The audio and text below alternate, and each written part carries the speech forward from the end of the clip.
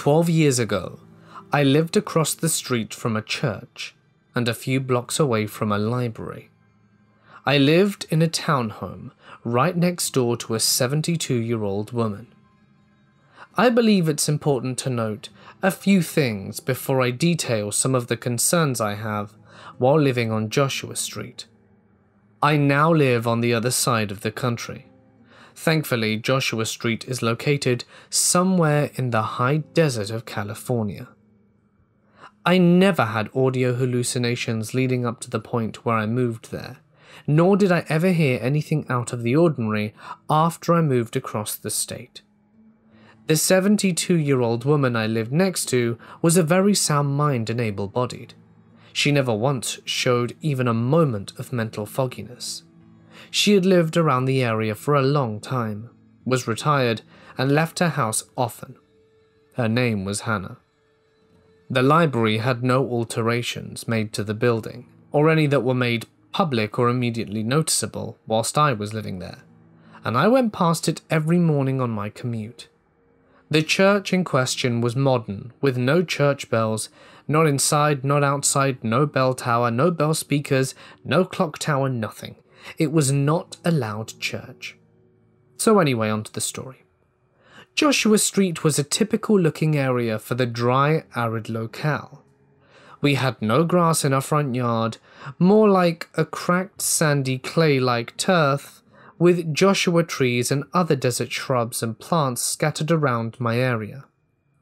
The townhome was less than luxurious, but no matter how loud I played music or shows, or how loud my neighbours were, we could not hear each other, which was a plus. Hannah was a kind woman who I enjoyed talking to in the mornings, and sometimes came over to her home to have a tea and listen to her stories. A month into living at Joshua Street, I decided to move furniture around so that the couch was up against the wall that separated Hannah's townhouse from mine. Originally, my bookshelves were there, and I wanted to watch TV from a different angle of the house. This wasn't an issue during late night, but during the day I noticed some strange sounds while sitting on the couch. I went to my bedroom on the other side of the room that shared the same back wall, and there was no sound. I looked over all the house for a source, and I eventually figured that it might be coming from the other side of the wall. Although Hannah is very quiet, I never received any noise complaints from her, nor did she tell me that she could hear anything when I played my music loudly, as I asked her to be polite, because this woman was old but certainly not deaf. Eventually I figured I should put my ear to the wall behind the couch. Clearly I could hear what sounded like church bells ringing. Needless to say, it creeped me out. Now I'm not religious, I'm agnostic, so I didn't really know that much about churches. I thought it was strange that I could only hear the sound of bells from the wall, and not when I went outside to see if it came from the church. I shrugged it off, and decided to ask Hannah about it next morning. The next day, I asked Hannah if I could come inside for tea, and she was happy to have me over. I took note that her TV was no way near the wall that separated our homes, nor any other kind of audio or radio equipment. This is because her kitchen is a part of that wall. I told Hannah about the bells I heard through the wall, and she told me she had no idea where the sound would be coming from. I asked her if she was watching televangelists or wedding shows, or had an alarm clock or loud timer, although I didn't really believe that the sound I could have heard could have come from any of those things. This is when phones were not high-tech, and didn't really have the capability to make high-definition sounds. She said that she didn't watch anything of the sort, nor did she have an alarm clock. She joked about, after living so long, you just wake up around the same time every day. And she said something that bothered me. She said that there used to be an old church on the same lot, and that the land was smaller than the current one. The modern church is very large, you see, and this old one had church bells, but she never heard any church bells since then. She informed me the church was rebuilt in the 90s, and she thought that maybe I was dozing off on the couch and had dreamt of the church across the street. I went along with it and returned home. The third night after hearing the bells, I decided I would go across the street to visit the church. At this point, I was pretty curious about it. 3 nights in a row, and I found it would be at 6 p.m. every day. Mind you, at the time I had no idea about the significance of the time. I would watch TV when I got home at around 6, and I would hear something faint and put my ear up against the wall. Gong. And I would listen up until either it creeped me out or it suddenly stopped. I visited the church at around 5:45 and stayed there until 6:30. I didn't really want to be a part of the service, so as much as I wanted to listen for anything that sounded like the bells at home. Of course, there was no such sounds, and after asking the staff there about the history of the church, they told me the same thing Hannah did, and they also said they never decided to implement speakers or bells into the new building.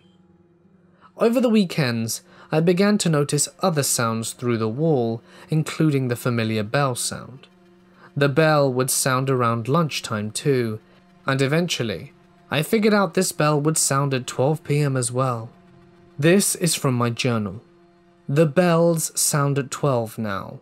I wonder if there is any significance to this, or maybe I'm just going crazy. 12 and 6. And now I'm hearing creepy music box sounds. Maybe I should just tell someone about it. They'd probably think I'm mad. Back in 2007, a lot more people were going to libraries to do mundane things that many people today just do on their phones in bed. I didn't own a personal computer, and the Razr flip phone had terrible internet capabilities that you had to pay extra for. So I went to my local library with my journal and decided to do some research there. I quickly found that the church bells are traditionally rung at 6 a.m., 12 p.m. and 6 p.m. At this point, I wanted nothing to do with the town I lived in.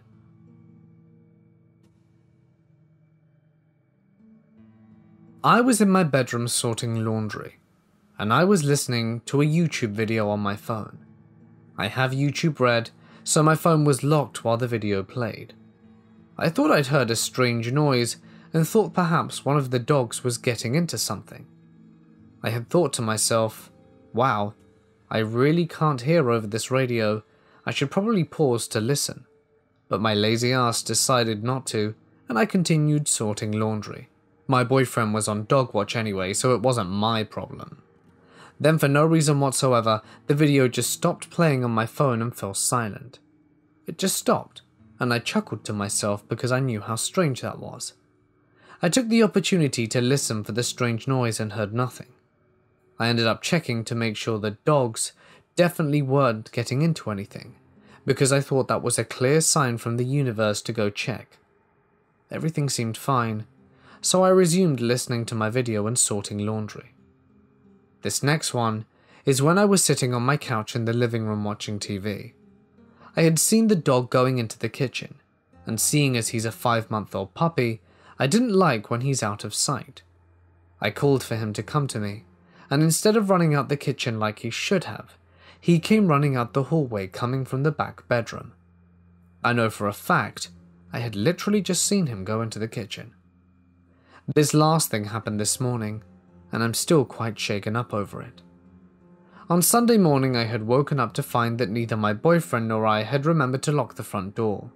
So last night, I had double-checked that the door was locked before heading to bed.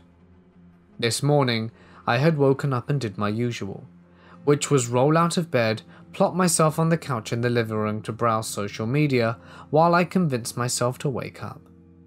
I lay there for 15 minutes until I decide to start my day. I sit up off the couch and look up at my front door. It's open about a foot. Surprisingly, my first instinct was to find the cat and make sure she didn't get out.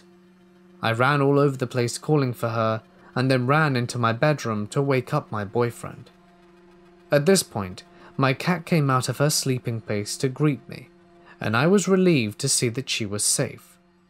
In my panicked state of mind, I had told my boyfriend what had happened, and he asked me if anything was missing. I'm not sure why that thought never occurred to me. He got up and checked all the rooms and closets to make sure no one had broken in, and we found nothing amiss. I have no explanation as to why or how the front door was open. I do wish to add one more thing that happened that was very strange. This happened about 2 weeks ago. I was just finishing up cooking dinner, and my boyfriend was going to go run to the party store to grab some pop. I was standing in the kitchen at the stove. Our front door is right outside the kitchen, and maybe 30 seconds after he left and shut the door, I saw the door start to swing open. I thought he had forgotten something and was coming back inside. My 1-year-old dog was sitting right outside the doorway, acting a little excited. And after a few moments go by and I don't see him come through the door, this raises some concerns. I work up the courage to go look behind the door or the doorway, and no one's there. Thank goodness I have a highly trained dog, and she didn't run out the door. I immediately call my boyfriend and tell him what happened. We both kind of agreed he must not have latched the door all the way. After what happened with the door today, I'm not open to believing that something is just wrong with the front door. We tried playing with the door today just to try and recreate it happening on its own, but we couldn't get it to do it. I do, however, stand by what I said in knowing the door was locked last night. I was hiking in the woods with my friends in Eastern Europe. I want to keep this place anonymous. It was 4 of us. We were going on a week-long camping trip and really wanted to make the most of it, hike around the area, and just have a great time, the 4 boys. We went out there and on the first day picked a pretty nice spot to set up camp. We brought our fishing supplies and we're going to do some fishing one of these evenings.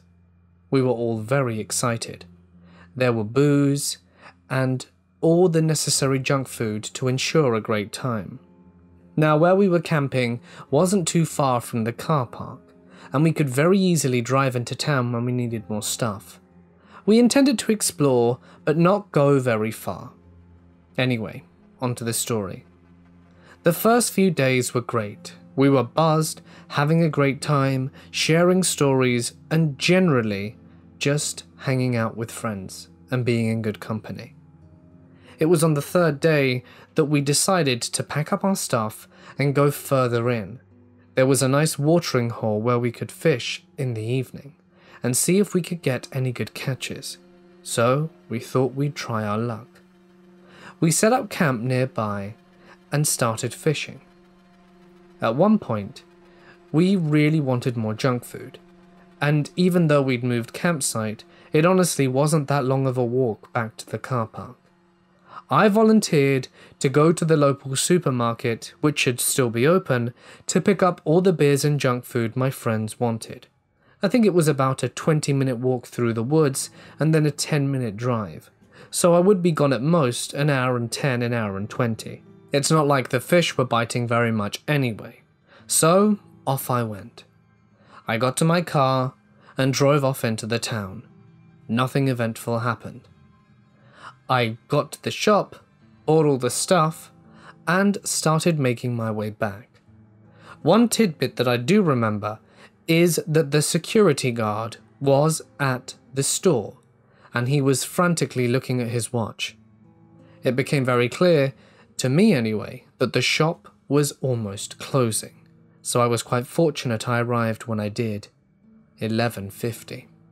I left the store, and it closed pretty much straight away, and I parked up in the same spot I was in before not too long ago.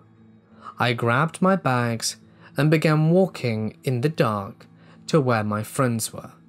Now to me, with all this extra weight, I think the journey must have taken about 25 minutes, as I did have to stop and break every once in a while. But when I arrived to the fishing place where they weren't there. I went round to the campsite, and only one of my friends, Johnny, was there.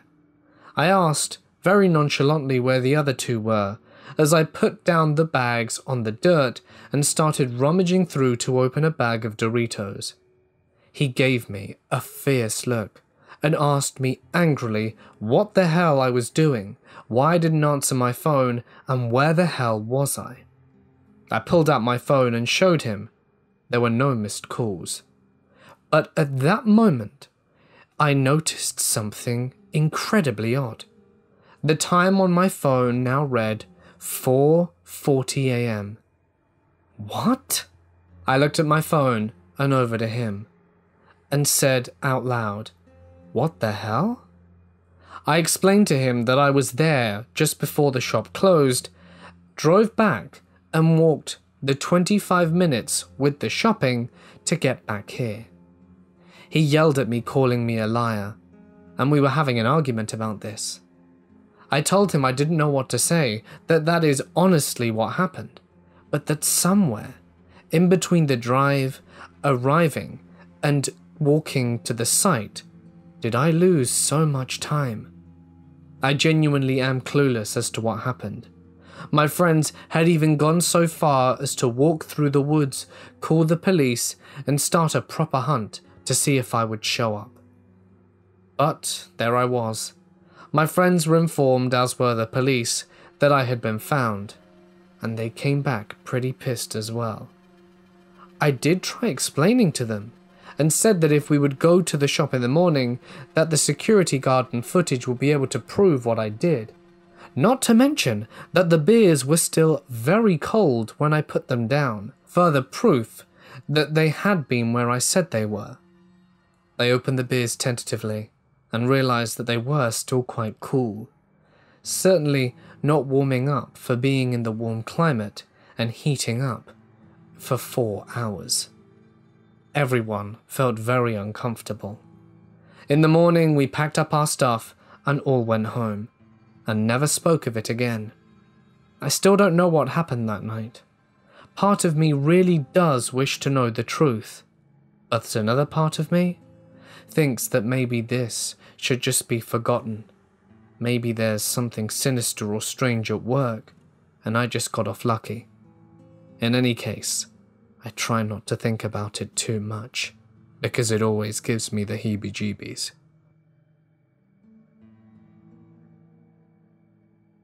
This happened to me just last month. I'm currently dog-sitting for my best friend and staying at her house while doing so. Some context. I watch this dog every weekend for half of the year, and I'm over at her house all the time when my friend comes home. The dog is female, and she's very unfriendly to anyone she doesn't know. She'll literally bite people that she doesn't know very well, even if they've met a few times. Even with her owner and myself, she's often very standoffish, and will bite if she's in a mood. She's also not big into cuddling, especially at night and in bed. The dog is like a cat. You have to do things on her terms, or risk being snapped at. With that being said, she would not leave me alone last night. Around 3 a.m. I woke up to her insistently licking my face and trying to be close to me. I'd shove her away, and she'd just crawl back up to me and wake me up again. When I buried my face to keep from getting licked, she just dug into the covers to get close to me. She'd eventually leave me alone for a short while, after practically crawling on my head to sit as high on the pillow as possible and pulling my hair by doing so. After several bouts of being uncharacteristically woken up like this, I thought that maybe she just really needed to use the bathroom. I reluctantly took her out and went back to bed. Not long later, she woke me up doing it again, but this time whining when I'd shut her out by hiding under the blankets, thinking that maybe the heater was on or that I was scaring her. I turned it off, and with the heater no longer making noise, that's when I heard it first. It was a click-click sound of a dog walking around on the hardwood floor. It's a distinct sound, and one that I'm very familiar with. The thing is, the dog was in bed. Thinking I was just hearing things with the sound adjusting in the room, I ignored it and laid down to fall back to sleep. Once again, the dog kept licking me, whining and crawling all over my head. I was absolutely baffled, as to this point, I had been dog-sitting regularly for over 2 years and had never seen her act like this. Normally, if an animal or person comes nearby, she'll go into protective growl mode. This was something else entirely. I sat up, looked at her, trying to figure out what was wrong, and that's when I heard it a second time, distinctly. Not only did I hear it, the dog heard it too. She clearly responded to the sound, whined, then nuzzled closer to me. I looked around the bed, but nothing was there. Realizing that it was probably just another glitch and not an animal that had somehow gotten in, I decided to return to bed. This dog, that usually never lets anyone cuddle her for more than 5 minutes, let me sleep because I pulled her into a hug and stayed like that. I was absolutely amazed to wake up hours later to her still under my arm. Maybe we're both hearing a parallel version of her walking around, and that spooked her out. Normally, she goes into instant bark or growl mode, often frantically running up to the windows growling when she hears a raccoon or another animal outside. Whatever the case, I think what we heard in the room wasn't normal. Her reaction is testament enough for me.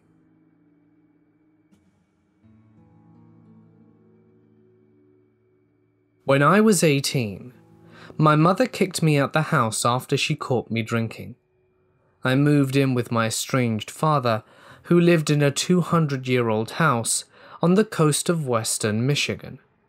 In the kitchen was a door to the basement, where he had a studio that he spent most of his time in. He's a painter. And from the living room you could see around the archway and most of the kitchen. Anyway, I was sitting on the couch reading and listening to the radio when the DJ announced the date, July 2nd, the day before my grandmother's birthday. I looked up and saw my father in the kitchen, wearing an old red and blue Pistons hat and matching windbreaker and pants, an outfit that I hadn't seen him in ages.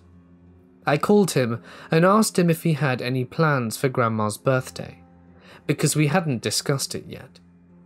He had a stunned look on his face and seemingly backed up and disappeared. His reaction was a bit bizarre, but I wrote it off immediately, as he smokes a lot of green and sometimes acts strange or avoids me when he's a bit too into it. I got off the couch in an attempt to follow him, but when I made it to the kitchen he was gone. The basement door was shut and locked, but I hadn't heard the door close. A few hours pass and he comes back upstairs to make himself some dinner. I was a little ticked that he ignored me, and being young, I rushed into the kitchen for scolding him for being rude earlier. I asked him why he wouldn't answer me when I asked him about Grandma's birthday, and told him that she should be more important to him, and him not responding made me very upset. He looked confused and told me he hadn't come home all day, that he just got back and came in through the outside door to the basement to carry some art supplies, before coming up and making dinner. I was about to call him a liar when I noticed his outfit was completely different. A ratty old white t-shirt, black sweatpants and a black baseball cap. I asked him why he'd changed his clothes. A little freaked out, but he told me he hadn't. I described what he was wearing when I saw him earlier, and he said that he threw the windbreaker and pants out about 10 years ago. It was his favourite outfit back in the day, and showed me what was left of the hat I was describing. It was practically falling apart in a drawer in his bedroom, which of course meant whatever it was I saw earlier was not my father. I must have had hundreds of spooky stories from living in that house, but this one really sticks with me.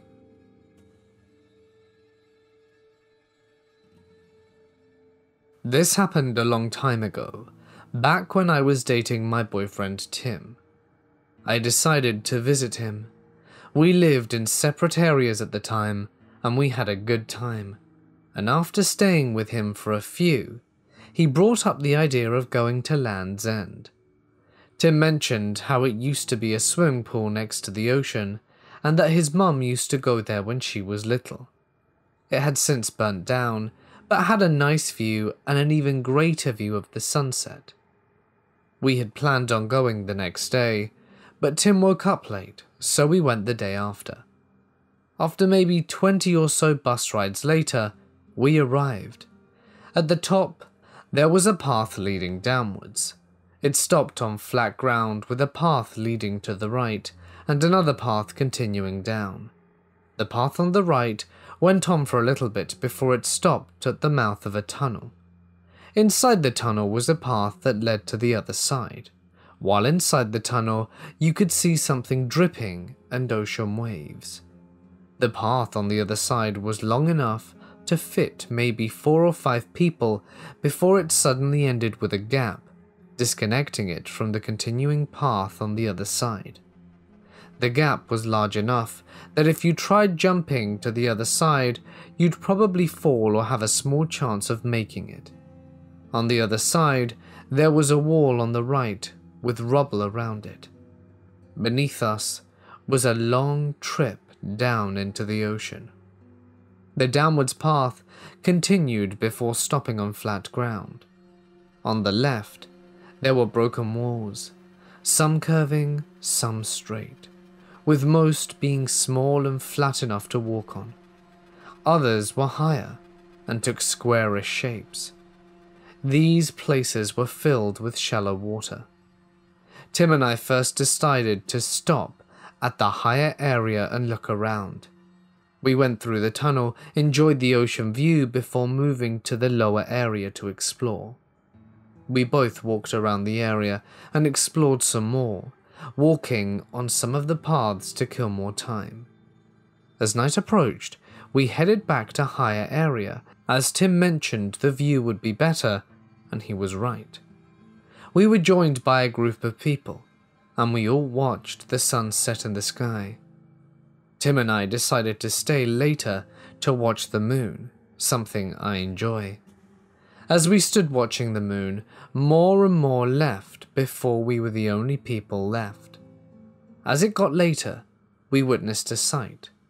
The moon was moving, not in the slow crawl it usually does, but more like it was taking a light jog across the sky. We both thought it odd and strange, so we decided to see if we could see it on the platform of the other side of the cave. So we headed in. We were using our phones to help lighten the area as we walked. I had noticed that the sounds heard from earlier were gone, and were instead replaced with silence. We came to a stop hearing a growling noise. We looked around with our phones, but couldn't find the source of the noise. It wasn't like a stomach growling, but more along the lines of an animal. We both ran out of there and hightailed it back out to the walkway entrance. When we got back to the entrance, Tim mentioned the moon. Turning towards it, I looked at it in shock. Instead of being in a spot along with its jogging path, it was back to where it was before it started jogging. It was as if the moon had been reset.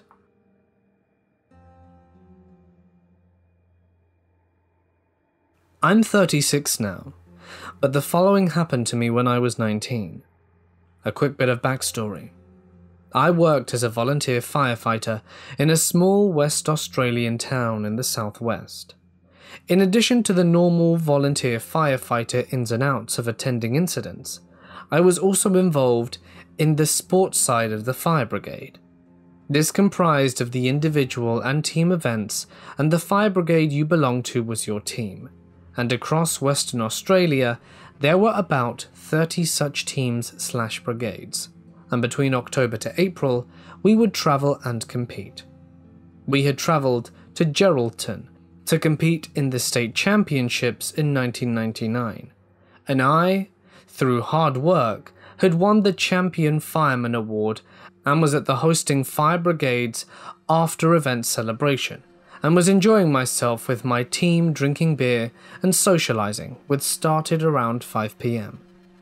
While I admit I was pretty drunk, I was still traveling well, as there were a lot of people and a lot of my time was spent talking to officials, older members, and with friends catching up, so I had not really got my drink on yet. I needed to go to the toilet, so I just went around the corner and began to urinate in the garden like I had a few times before, and being the same for every other guy at the party. And that was when I got a phone call from an unknown number. Being away from the noise, I answered it, and I remember the guy asking for someone. I didn't know them and ended the call after perhaps 10 to 15 seconds of, "Sorry, wrong number." I finished and then went straight back to the party. When I was returned, I was in absolute shock.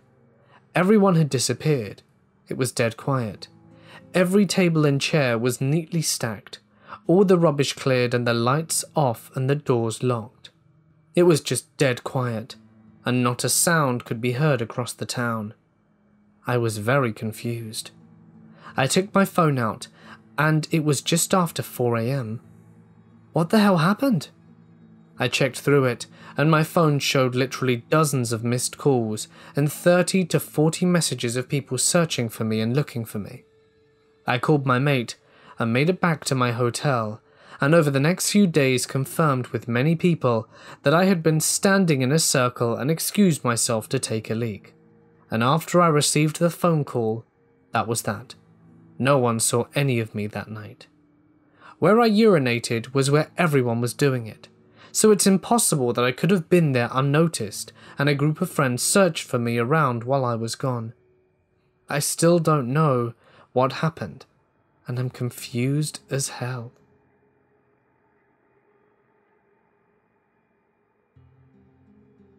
So about 3 or 4 years ago, when I was still in college, I went over to my friend's apartment because we had a group homework thing to do. It got pretty late, but we got there maybe at 6 or 7 p.m, and it was probably around midnight or 1 a.m. at the time. All of us were smokers, cigarettes, terrible habit, back then. So we went down to the common area of the building, which had a pool and some seats to hang out. But more importantly, it was an outdoor area with no roof over our heads, to take a smoke break from all the homework, which had been mostly finished at this point, and just hang out. This whole pool area was completely deserted at the time except for us, but it was near the main entrance of the building and the only other person nearby besides us, as we were a group of 5, was the doorkeeper of the building. In any case, now that I've set the scene, this is what happened. It was around 2:30 or 3 a.m, and the sky all of a sudden got clear. And I mean not clear as in daytime, clear kind of like dawn, which was weird because in my city sunrise, it happens at about 5:30 to 6 a.m. So it's definitely still early, and we all got freaked out. Even the doorkeeper left his station and came near us and said, "It's really early to be this bright, right?" To which we all agreed. It was far too early in the AM for it to be this clear, and I mean it wasn't like it suddenly became daytime, but definitely clearer. We could see shapes of buildings and billboards that just seconds ago were too dark to see. We all got freaked out, but not scared, so we just kind of talked about it amongst ourselves. None of us had ever seen anything like that before. It was no later than 3:30 a.m. when this happened. We stayed there until 4 a.m, just talking and hanging out. Then I drove home. All this time it never got dark again, but I was in bed before it was normal for the sun to rise in my city, and never gave it another thought until I realized it could have been a glitch. I had never experienced something like that in my life before, and never have since. I went back to my friend's apartment and hung out at the exact same area at about those hours in the AM a bunch of times, after having that over the next 2 to 3 years of college. None of us ever experienced anything like that day again. It is completely out of the ordinary or normal for it to be as clear as it was at that hour in my city. I've never seen it happen again. It was 3 a.m, it was pitch black a second ago, and then it got clear like you'd expect at 5 or 6, just when the sun is setting and it's starting to get dark.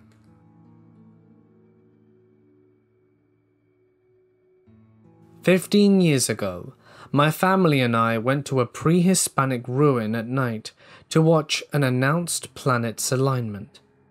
We went there because it's a rural place and a 1-hour trip from a major city, and there are no lights to bother you so you can star watch. Once there at about 10 p.m, we tried looking for the planetary alignment, but no one knew how to identify any planet, so we just watched a pretty starred night, with 2 of my cousins deciding to follow up a hill trail to see what was behind it in search of the unknown, or perhaps something paranormal. We walked for about 20 minutes and found a house with dogs. They began barking at us, and we decided to return. That's all my cousin and I remember for the trek. Meanwhile, the rest of my family had a really strange experience. When they lost sight of us from the distance, they saw a light that moves towards them really slowly without sound, but with strong winds at ground level to move with it. When the lights reached above them, my mother and my aunt screamed, and everybody sheltered in their cars. They wanted to leave, but my cousins and I were still missing. Then, the light kept moving and was lost over the hill that they were trekking. My dad, my brother, and my other cousin went up the hill searching for us but couldn't find us. They waited a long time and then again went up the hill for us. They said they also reached the house with the dogs, but couldn't find us. They came back, waited, and were very worried. Then we came down as if nothing happened. I remember my family were really worried and asked us why we took so long, and then we just got into the cars and left as quickly as we could. I didn't know anything about why they were worried and didn't ask. Some years later, my mother and my aunt told me this story, asking me why we took so long and if we saw the light. Just then I realized that the trekking for my cousin and I was about 20 minutes at best, but for my family, it was 2 hours or more.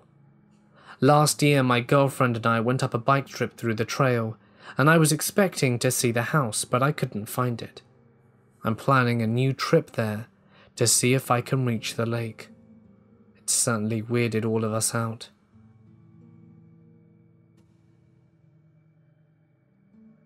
I was leaving a friend's house around 10 p.m, back in mid-December. I was sober and wide awake, as my plan was to go home and finish some quick chores left over from the day. We had heavy rain and weird clouds all day. No lightning though. So when I was getting into my car and noticed the cloud cover seemed to have bright red glows in it, I assumed it was the light from the nearby university refracting strangely into the thick clouds. I got into my car and headed home. My house was a short drive away, 7 to 8 minutes tops.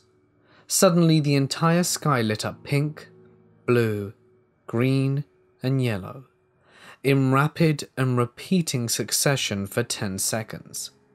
The lights seemed to have had no point of origin or bright center, but was coming from behind the clouds as I could see their shapes in front of the flashes.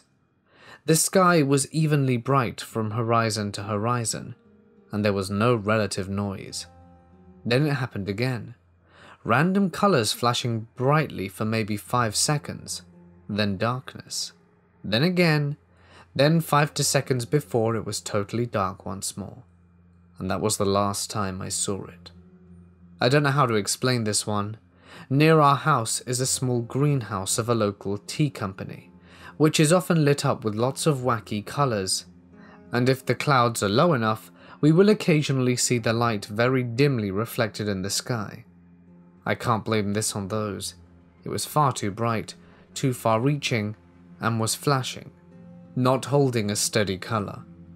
I also saw that recent video of the Transformer exploding in New York City, and this was similar, but what I saw was more than just bluish white. It was like as if the entire sky was weirdly colored that day for a few seconds at a time.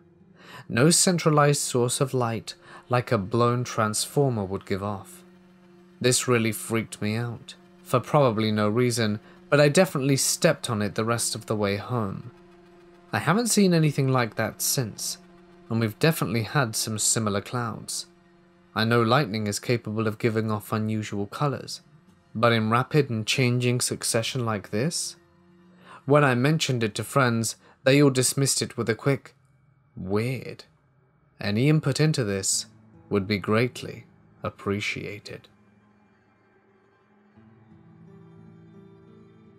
It was last year, close to May, when I was feeling very anxious about an essay I had to give in a week from then. And as usual, as a way to prevent me from having an anxiety attack, I started reading a book on Wattpad. It was a mystery, suspense and romance book, which I remember was so unusual from being what I normally read, and it captivated me. I read anywhere. I could read on the bus, while waiting for the bus, during class, taking a break. I even sometimes read while walking. And this book was so amazing that I couldn't put it down. Then it happened. On May 22nd, my class was scheduled to go to the annual National Book Exhibition, and I remembered that we had scheduled to meet for coffee with the entire class to show off which books we had brought and discuss the seminar which we had to watch about script writing and book writing and the difference between them. But I didn't go to the seminar. I sneaked away to a photography gala a few roads ahead and returned just in time for the coffee. There I was, so uninterested in the conversation that I continued reading my book. In 48 hours, I had already plowed through 103 chapters and only had 5 more. I was sure I would finish by the time I was home, and I was right. I did finish and even reviewed it, and I had a lengthy conversation with the author too. A week later, I got a notification on my phone that the author updated the 7th chapter of the book, where they had finished. I thought it was a Wattpad glitch, but as I checked it from both my phone and the computer, there were only 7 chapters and not 108. I then went immediately to my chat, and our conversation was gone. I asked her if she had deleted the chapters, and she said no, and then I proceeded to tell her what I had read. She freaked out and asked me how I knew things, and I told her that I'd read it all. She didn't believe me. Figures. I still see notifications about new chapters of the story, and I'm a little bit creeped out. Was it a glitch? Did I see the future? Did my subconscious go that far? Nothing makes sense.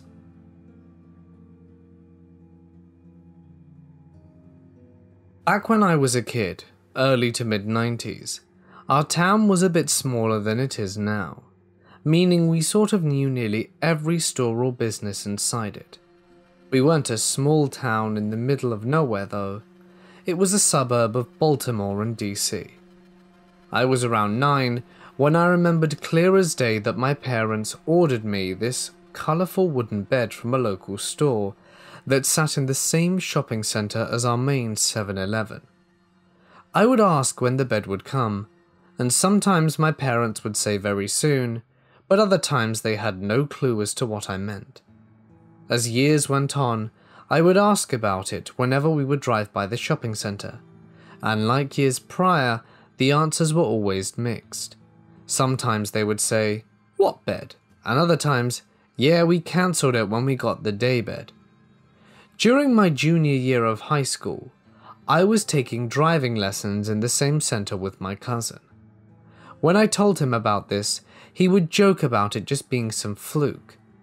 One day while waiting to get picked up, we decided to go in there. And I swear the same man I remember that sold us the bed was in there, not even aged. He greeted us, and I asked if they ever sold kids' beds. He said no, that they usually sell couches and the sort, and I told him about the bed, and he said he'd never seen such a thing. Fast forward a few years later, a high school friend goes shopping for a bed for her son. Where does she go, and what does she buy? That bed, the one I remembered buying but never getting. What's worse is she got it from the same store. I flip because it felt like my whole life was a lie. I decide to go back to that store, this time with her since I knew for a fact she bought the same bed and that the damn man is there. This time he did look older but not by much. Anyhow, I asked him why he told me a long time ago that they never sold kids' beds, when this girl just bought one.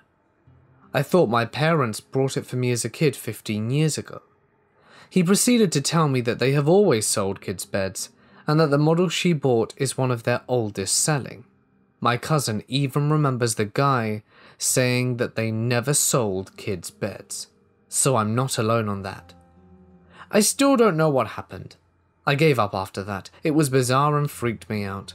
I will swear to God that I remembered that bed, and I remember my parents getting it. That store is still there, with its same old sign, and I imagine the same old man.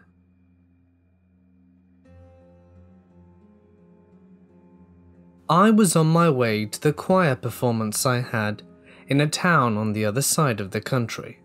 I had to catch the sound check session because if you're not there, you don't perform later. Rules of the choir. I'm running a little late, so I'm driving just a bit over the speed limit, around 80. But the road is almost completely empty, so I figured it was okay, even though it was raining quite heavily.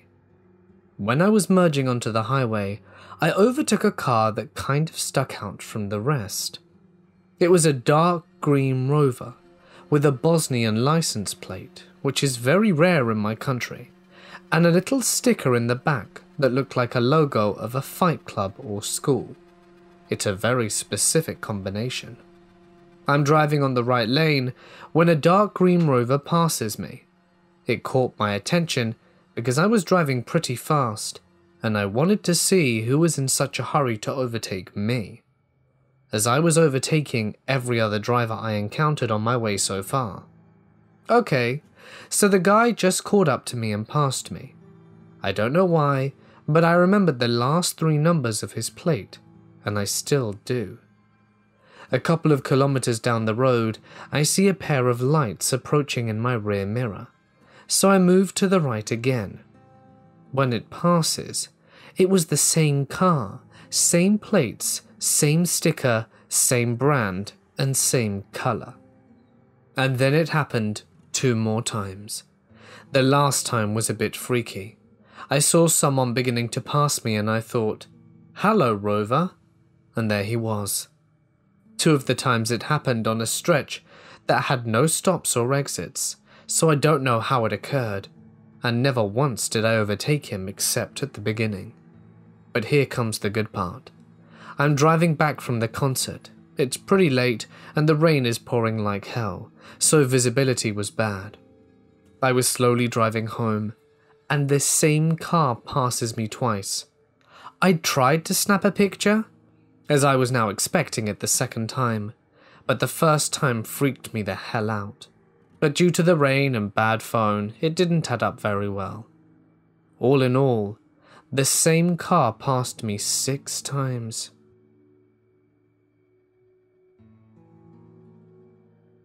This happened 3 times, with 3 different people. I grew up in a 2-story house in the Philippines. Upstairs there was a huge playroom and 4 bedrooms. When I was around 11 years old, me and my babysitter were hanging out in the playroom. She went to the bathroom, and I got bored, so I went downstairs to check out the fridge. I heard her come out the bathroom, and she started screaming my name. After the 3rd time, she stopped. I thought she figured out that I was downstairs, and after a few minutes, I saw her coming down the stairs. As she looked at me, she froze and just stared at me. I asked her what was wrong, and she said she saw me in the playroom before she went downstairs. She was really freaked out about it. And I don't know, I used to not believe in these things, so I just laughed at her. The second time it happened, I was probably 16. I was hanging out in my brother's room because it's the room with the fastest internet. And then I heard my 6-year-old brother, as I have 2 brothers, calling me and looking around for me. I didn't answer back and just waited for him to find me. I saw him go into my room and then he got quiet. I thought he was looking for something and just found it. As he was walking out my room, he saw me in my brother's room and he just froze and stared like my babysitter. I asked him what was wrong and he said, "Why are there 2 of you?" And that's when I freaked out and ran to my mum's room. She laughed at us, but I remember sleeping in her room that night. The last time it happened was when I was 20. My parents were on vacation with my youngest brother, so me and my other sibling had to stay at my grandparents' house at night. The first night they were away, me and my sister decided to go home and get more clothes. We were both in my room because she likes to borrow some of my clothes, and I told her that I'm going to take a shower. That's when she left and went to her room to pack more clothes. I went to the bathroom and started brushing my teeth. As I was about to get into the shower, my sister walked into the bathroom, and she looked at me so weirdly and her face turned pale. So I asked her what was wrong.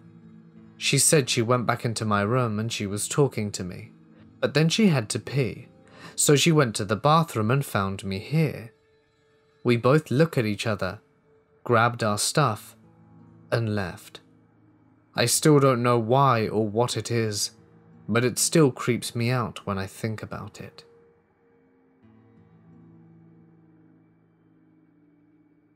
I live in a house with just my mum and my 2 sisters. We get on quite well. The house is fairly new and built in a decent area. So, onto the story.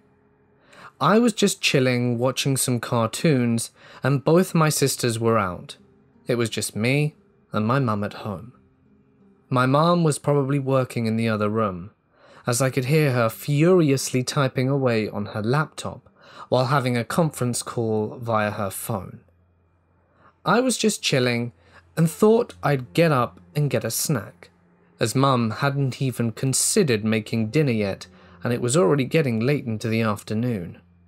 Come to think of it, my sisters had probably gone out to eat somewhere. Anyway, I was just in the kitchen getting a snack when my mum opens the front door with shopping in hand and my 2 sisters right behind her. I look over at them, incredibly confused. I swear my mum was just in the other room. How the hell was she coming back with car keys in hand and groceries in another, and my sisters in tow? I give them a confused look, and they walk straight past me and set the things down on the counter. And then, the creepiest thing of all. They were there, and then in a split second, like in a blink, it's all gone. The door is closed, the stuff they placed on the counter is gone, and there's no one here but me. I shout my mum's name and hear her reply, "I'm on the phone." That was really weird, I thought. I run up to the door and it's still locked. I go over to where my mum is, and she's still on the phone and giving me a confused and slightly annoyed tone. One that says, "What do you want? Can't you see I'm busy?" I collect myself, sit down on the sofa, and try to pretend that that never happened. I'd never told anyone before because I thought for a few moments I was going insane. I never did have that snack.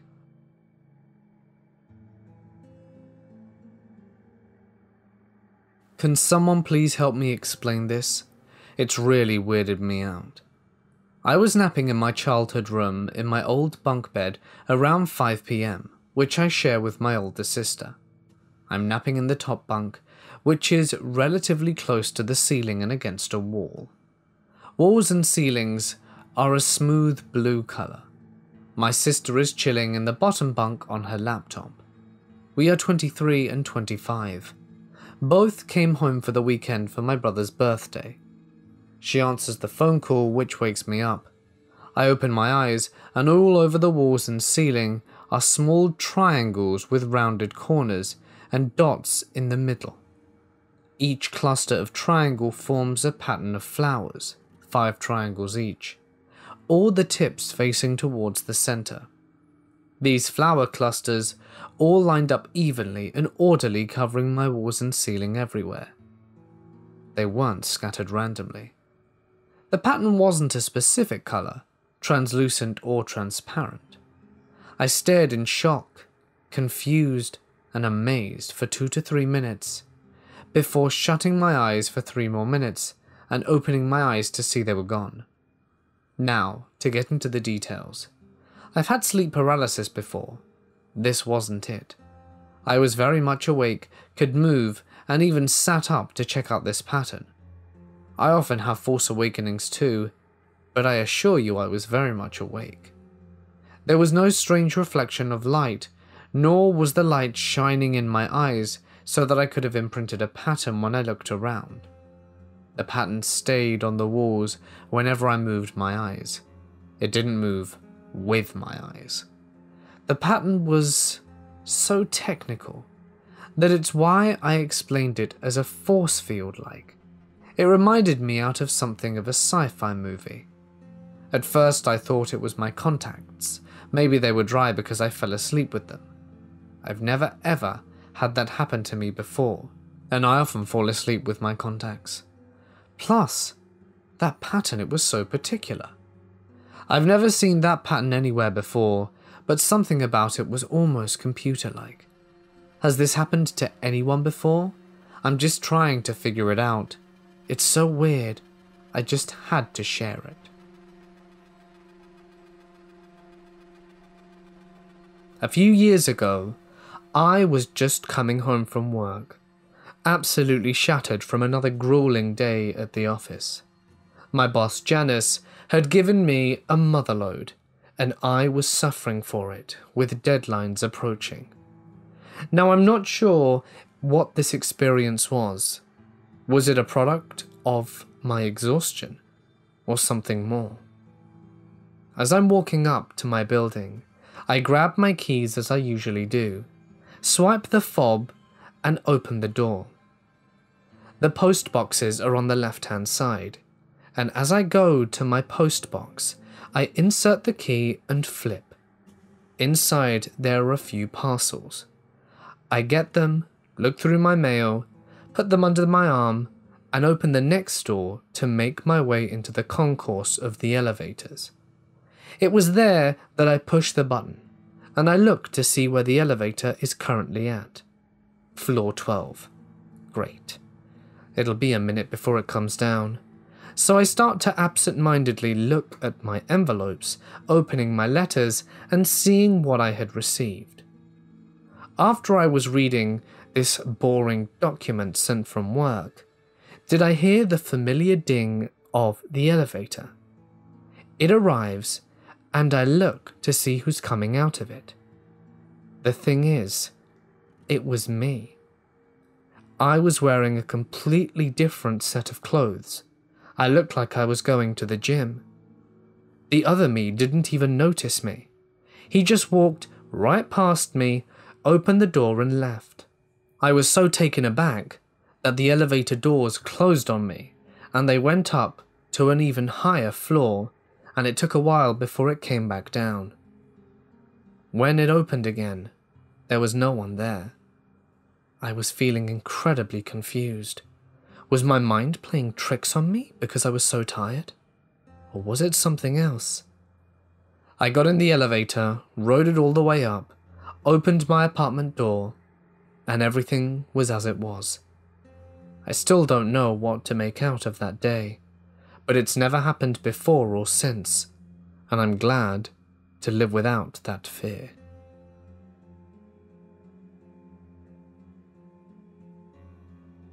When I was younger, I used to go round my nana's house to watch TV after school. She had Sky TV, and we did not.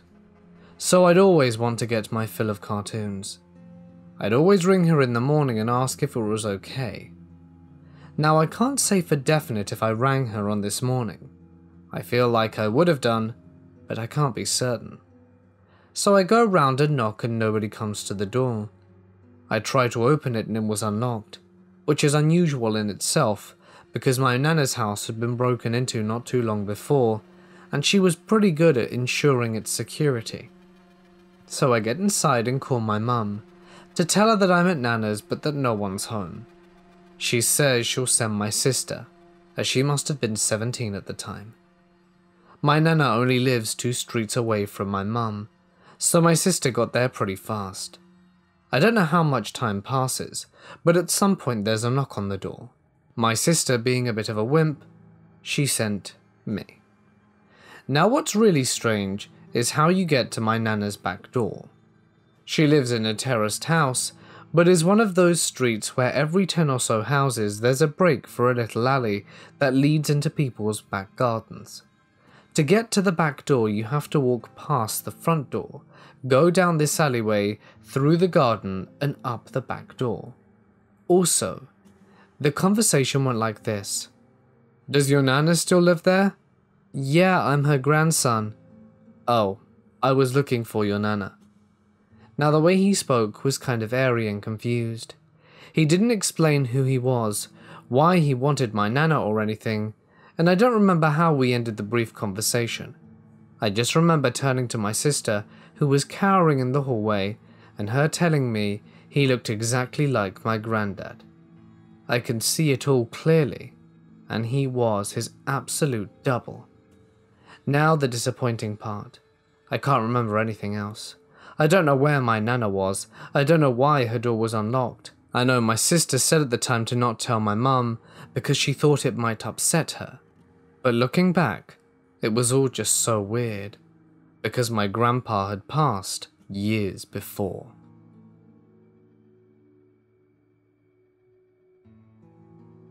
We had a dog that was a bit too unruly to be kept inside, so he spent most of the summer on a lead, beside a large group of forsythia up the hill that was our backyard.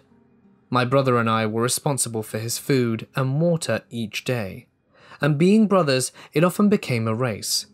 It wasn't exactly fair for the one of us doing the water that day, but it was what it was, and occasionally ended with a full-out sprint down to the steps by the house, with flying elbows and shoving that somehow never ended in disaster. One day it was my turn to do the water. I filled the jug and went up the steps, trudging up the walk to the dog's run. After emptying out the water, I began pouring into the fresh stuff and looked down the yard. My brother was about halfway up there with the food. I laughed and taunted him that there was no way he'd win the race today since I was almost done. He just shrugged and kept coming up, and went around to the far side of the forsythia. Well, that was odd, but whatever. I'd wait for him to come around and dump food and then start running. I liked the actual races. I finished with the water and scratched the dog's ears for a bit. I went in a bit deeper, scratching and petting the happy pooch, but he never came around. He wasn't in the bushes, he never went back down to the house, and I eventually gave up on the joyful thought of sprinting down laughing at him while he poured the food in and sullenly marched down to the yard and inside. He was standing there in the kitchen talking to my mum. "How'd you get back down here?" "What? Didn't you get the dog's food?" "No, he's been here talking with me. Why?" No reason. I'm pretty sure I saw the ghostly doppelganger of my brother, though nothing bad happened outside getting freaked out by it.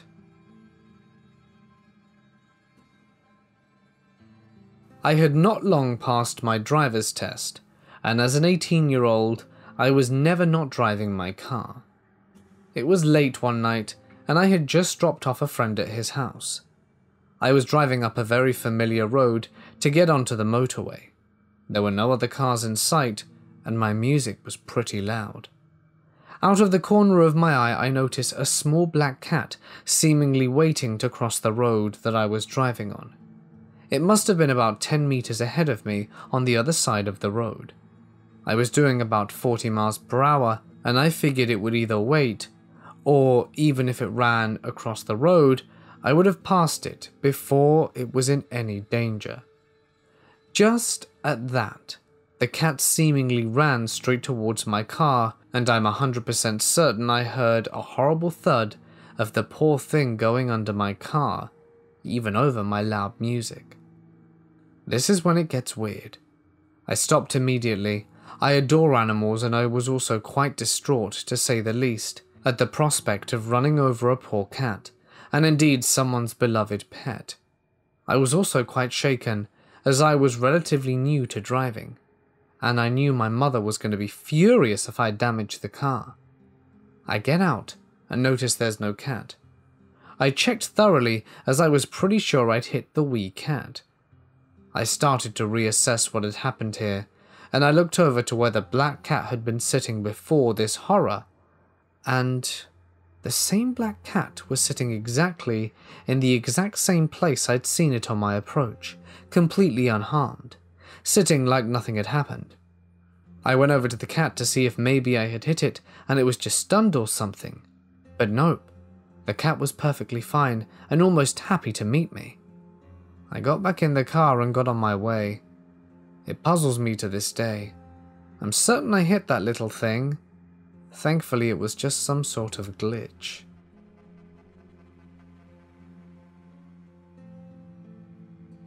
I live in a condominium, and we own 2 apartments on the 7th and 8th floor. The only way to move in between them is to step out of the apartment, take the elevator or the staircase, and enter the other one. One night, we ran out of ice cream upstairs, and my mum told me to go get some from the downstairs freezer. So we took the keys to the 7th floor apartment, and since it was dinner time, there was no one there. I walked in the pitch dark and realized someone was sitting on the sofa. So I flipped the switch to see my dad sitting there. It was kind of weird, but I just went to get the ice cream and asked if he had a key to lock up. No answer. I shrugged and thought, well, if he came in and locked the door behind him, he must have one. I went back upstairs and my dad was sitting there eating dinner. I freaked out and asked him how the hell he got up here so fast, and everyone gave me a strange look and told me that he had been here the entire time. I told them it wasn't possible because I had just seen him downstairs, and no one believed me. I will now never go back down there alone. Just to make everything quite clear, each of our apartment doors are fitted with 3 types of locks. There's a gate which has its own keyhole and lock. We put another lock in it so that you have to unlock this gate twice, and then there's a door and its own lock. So you need 3 keys just to enter our house if no one is inside. I did get a good look, and it was 100% my father. He's kind of fat and has a serious looking face, so it's hard to mistake him. The apartments are not accessible because not only are they not on the same floor, they aren't even located on top of each other. There's an elevator in between them, and they are on different floors. So there's no way for anyone to go up or down without first meeting at the elevator or the staircase.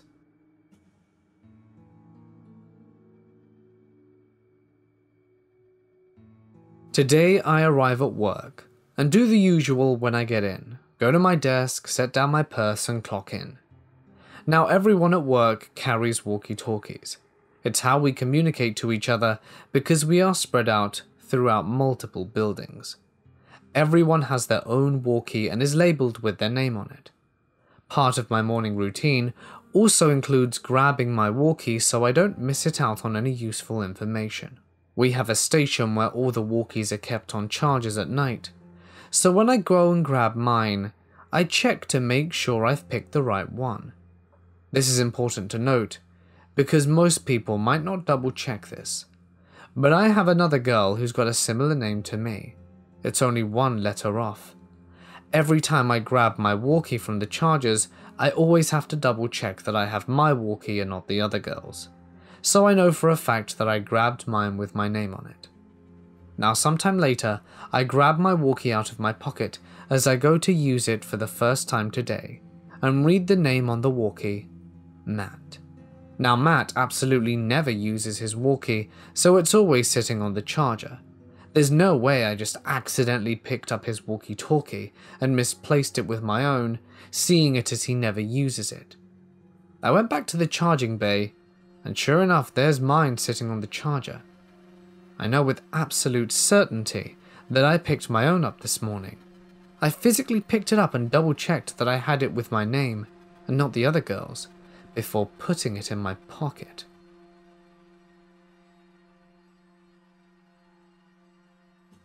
"10 years ago, I was returning home from a road trip with 2 friends. I received a phone call from my parents asking when we would be arriving, and I explained that we were around 25 minutes away. About a minute later, we come around a bend. It was a full moon and we could see the reflection from the lake below us, and other than the road, it was completely empty. Suddenly everything went completely dark in the car. No lights, no dash or gauges or headlights on the road.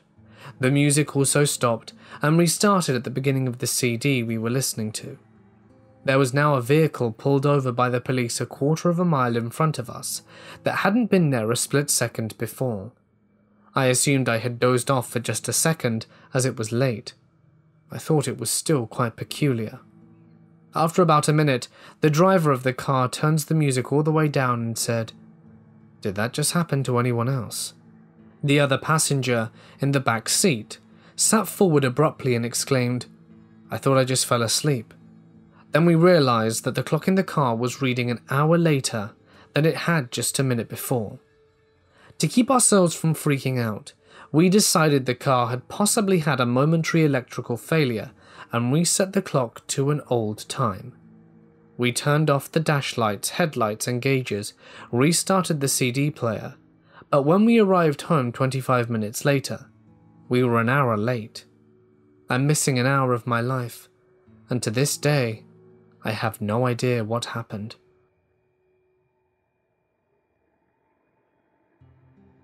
The other day, I was walking back from the bus and walked down my street. I was sober, well rested, had eaten food and was wide awake. I had not been exposed to carbon monoxide.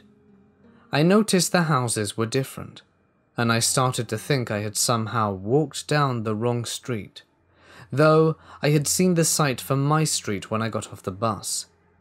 I figured I'd walk to the main street and go back up my block, but then I saw my own address. I was confused. It was a slightly different house, a little newer, and it didn't seem to be a fourplex like mine. I didn't know what else to do, so I knocked on the door. A woman answered, and I explained I was looking for 1234 Myrtle Court, and she said that this was it, and asked me what I wanted. I said I was a little lost, and was she sure? She was getting suspicious and annoyed and said, "Of course, why?" I stuttered something about thinking my house was here, and she asked if I was on drugs and threatened to call the cops, so I apologized and left. I was in denial. And at the end of the road I noticed a taco place that isn't on my street normally. Usually, it's a few blocks away. On my actual street, there's a mechanic, where there is a burger place across from it. I started walking towards it because at least it was something normal. When I turned on the main street, things seemed to return to normal. I walked the few blocks down to my house, which was now there, and everything was in its usual place. I was so freaked out I avoided that part of the neighborhood for a while. When I did eventually go back, it was the same number, but a different street. and the house looked different than the one the woman lived in. The taco place was on the wrong side of the street, and I had really just been hoping I was just turned around.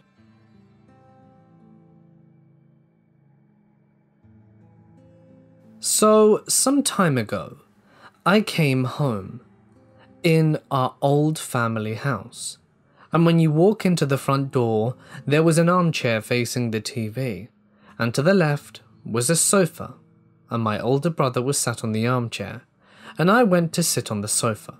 Brother's eye view was in my direction, and my mother was in the kitchen cooking. Next minute I heard my sister's voice screaming my name from upstairs. "Yang, come here." I replied, "I just be up there in a minute." She screamed at me to come up now, and I replied to give me a minute. She kept on shouting, and so I walked upstairs, and there was no one there. I was extremely confused and walked downstairs and asked my brother where Kim was. He said he didn't know. I walked into the kitchen and asked my mum, and she said that she had gone into town. The strangest bit is that I asked my brother if he had heard me shouting at her, and he said no. I'm still baffled by what went on then.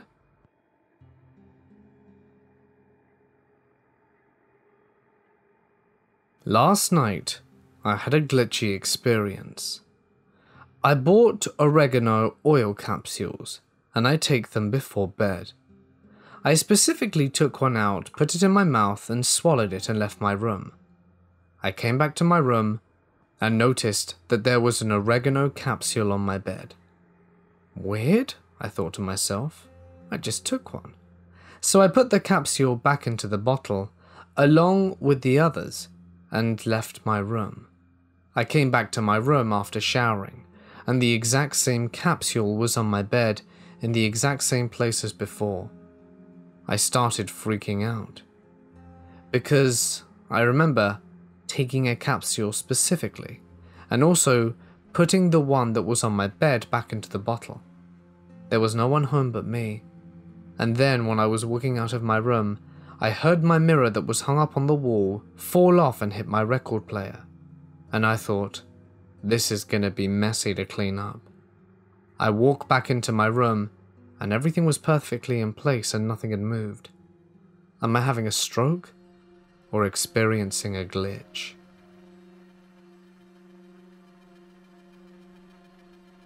This happened a few months ago. My wife and I went to the pool in our apartment complex for an evening swim, and there was a child with his mum there. Nobody else was there or in the pool.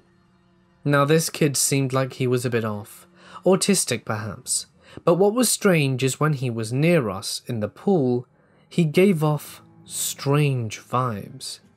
So there we were in the deep end, and this kid is on a styrofoam boogie board floating around us in the same area, making weird noises and staring at us. So we decide to head to the shallow end. I swam underwater for a bit and popped up when I could touch the bottom. But what happened next is something I have never experienced. When I came up, I looked around for my wife, and she was nowhere to be found. The kid was still at the deep end floating around, and there was nobody but he and I in the pool. The kid's mum was outside the pool though. The pool lights were on, and I could clearly see the whole pool, but she wasn't there. I swear for a good 10 to 15 seconds I was looking all over the place, and suddenly behind me, she was there again, instantly. She said to me, "I couldn't find you. I thought you got out or something." So for a brief moment in time, we couldn't see each other, and neither of us had gotten out of the pool. But we were both in the shallow end, somehow. While the creepy autistic kid liked to float around in the deep end of the pool, it's not like we were back to back or anything. We would have bumped into each other or heard each other's movements in the water. Not to mention the fact that I spun around a few times looking for her. Honestly, we still can't figure it out.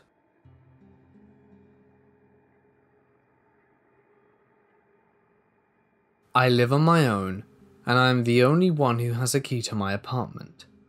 2 weeks ago I left my place to go on vacation. I have a small black plastic coffee maker that came with a small black plastic spoon for coffee beans. I had it for about 2 months before I went on vacation. I distinctly remember this spoon, and it was black, just like the coffee maker. When I returned home, I couldn't find my coffee spoon anywhere. I checked all over my kitchen and apartment for it. That's weird, but I figured I probably accidentally threw it away or something. This morning, I tried looking for the spoon again, and I found a different spoon in my sink. It's a small coffee spoon, but it's white, and it also has a missing shape to the other one I had. I have no other appliances, and I have no idea where the spoon came from, and I don't remember using this spoon for anything ever. It's kind of insignificant, but it's driving me nuts. Maybe it was a white spoon all along and my brain remembered wrong. Where did my original coffee spoon go?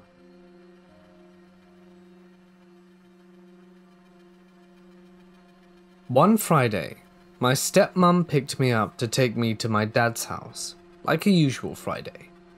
We drove down our normal route home, which was through a wooded area which leads onto the main road, which we take directly to where my dad lives. Anyway, as we were driving through the wooded area, we were just talking, listening to the radio, where we came to an N-shaped road. Like I said, we were just chatting, minding our own business, when a car starts coming around the corner on the N-shaped road in front of us, with its lights at full beam. This is the middle of the day, so we can see clearly, and there's no need for headlights to be on. It seemed to be coming round rather fast, but we didn't pay it much mind.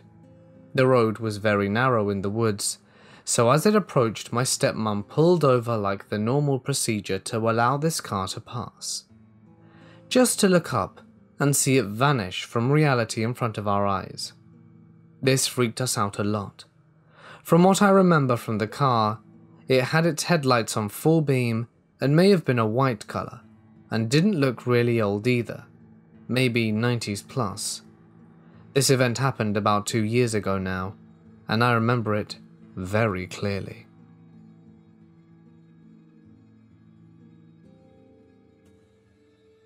Last year, I was driving down the US, Route 90 in Ohio, going to an old friend's house. We had driven out of the town that they were living in on unrelated business. On the way back to their old spot, 90W bound, we run into construction that was happening at the time on overheads. Pretty sure they restructured the fencing things, or something along that route. Anyway, we are seeing the exit signs for Lorraine, and I think to myself, hey, a few more exits and we're there. Here is where the glitch happens. I see the sign again. Also, the route has a very, very slight right curve as you pass under said sign. I think to myself, didn't we just pass this? And one of the other people in the car says, didn't we just pass this sign? I respond with, yeah, that was weird. The third person in the car goes, what are you guys talking about? And for the moments, talked about the event. I haven't thought about it too much. Maybe just an instance of tunnel vision. But on every fibre of my body and everything I love, I drove under that sign twice that day, and I will never forget that.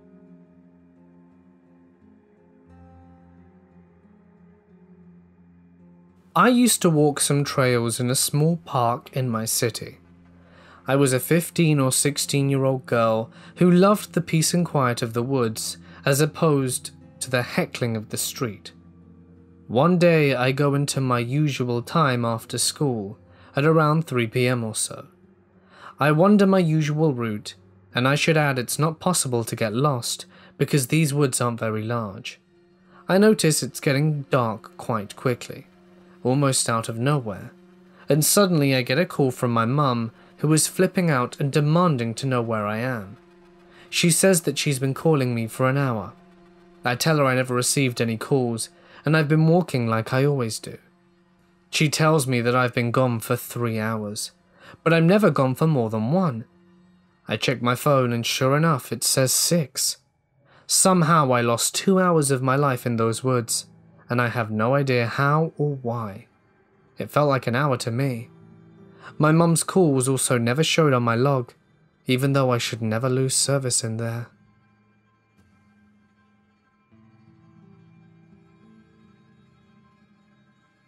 Early one afternoon, my wife and I decided to head to the store.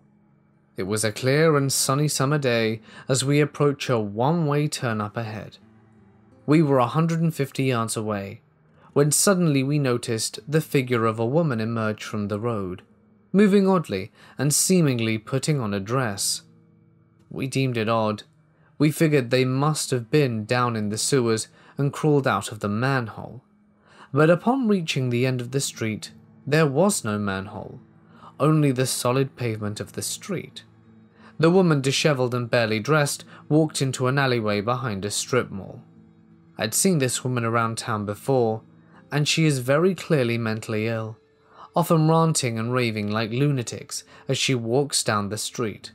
But this kind of event fried my brain for a while. The whole thing was very surreal, as we clearly saw this woman appeared to have crawled out of the street, but there was nowhere she came from. It left us pretty unsettled, and we still are to this day.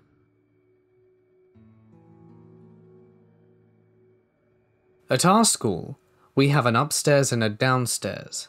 Well, I just got out of class and had seen a girl downstairs, and then went upstairs to sit where I usually do. And she comes out the office, and this is strange, because she was walking somewhere else, and the only way she could have made it there was if she passed me without me noticing, or she went outside and up the ramp really quickly, and she had just a shirt, and it was freezing outside. This has happened another time with another person, I think the same day or the day before. In my class, I saw this girl grabbing some brown paper towels for a project we were doing, and then went to go get some, and the paper towel was white?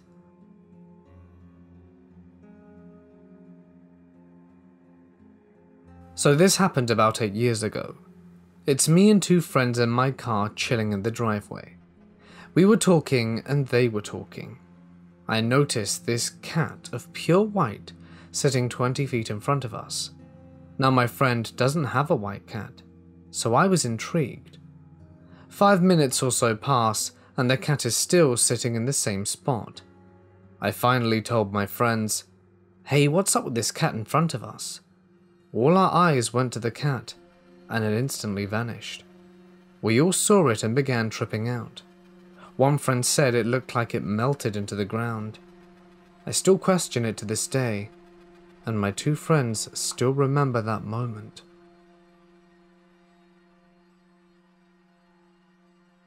I'll be driving in the highway at night, and it's mostly empty. Then I'll notice a car in my mirrors coming up, usually on the left side, but I can't say for sure. It happened on the right side too. Then I'll go back to watching the road before checking my mirrors again. But when I check, the car is gone. I hadn't passed any exits, and I live in a semi-urban area where there are usually barriers on the side of the road, so there's no way the car could have disappeared off to the side. It's happened multiple times. It's not a common occurrence, but also it's happened enough times that I no longer attribute it to my mind playing tricks on me. I wonder if anyone else has experienced this strange event. I've had a few moments that I feel fit the mold of a glitch in the Matrix. The first really big instance I can remember began so innocently. My then fiancée and I were watching something on Netflix, probably The Office, when she got up to get a drink of water. We lived in a studio that was very well arranged for the square footage. The kitchen had a bar separating it from the rest of the living room, and a wall at the end of the bar that prevented you from seeing into the kitchen from where the couch was located. The bedroom didn't have a door, but it did have an entryway instead of just being open. My fiancée calls my name rather loudly for how close I am to the kitchen from my spot on the couch. She comes around the wall from the end of the bar with that giant nervous smile she always got when she was seriously freaked out. "What's wrong, babe?" I ask. "Just come here. This is going to sound stupid," she says. She pulls me up from the couch, and I follow her around the corner to the kitchen, and up to the sink where she is pointing. "Did we have one of those before?" she says, pointing to a sprayer on our kitchen sink. A sprayer which definitely we did not have. It didn't even exist before she'd pointed it out. I feel myself go white, which may sound silly given that there was no danger. But I will tell you it was a very uncomfortable thought to know that something could just materialize like that. I pulled the sprayer out and tested it to see if it worked, and it did. I looked at Sandy and said flatly, "Nope, it wasn't." I remember there being a little circular metal cover where one should be installed, and I'm pretty sure I asked the landlord if the sink had one when I saw the model unit, and he told me that it did not, but that he could have installed one if I wanted it. But he said that we could have one installed if we wanted it. I am sure I said something along those lines, but with a lot more stumbling around, as my thoughts were dumbfounded. I should also mention, no one had been to do any work on the sink at this point. Our garbage disposal broke a few months later, but there was no point at which a sprayer could have been installed. Sandy couldn't talk, and she began to panic.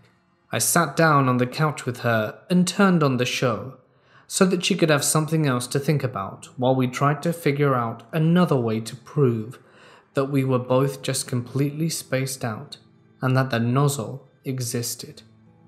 It took me about 10 minutes to remember that I had taken pictures of the apartment the day we moved in, documenting any damage so that we would not be responsible when moving out. Surely there must be pictures of the sink there, I thought. I flipped through my gallery until I came to the first of the 20 or so pictures of our studio apartment. About halfway through where the pictures of the kitchen should have been, 5 or 6 of the images had been corrupted and were just black. No other pictures in my entire gallery had been corrupted, just the ones that should have shown our kitchen, and more importantly the sink.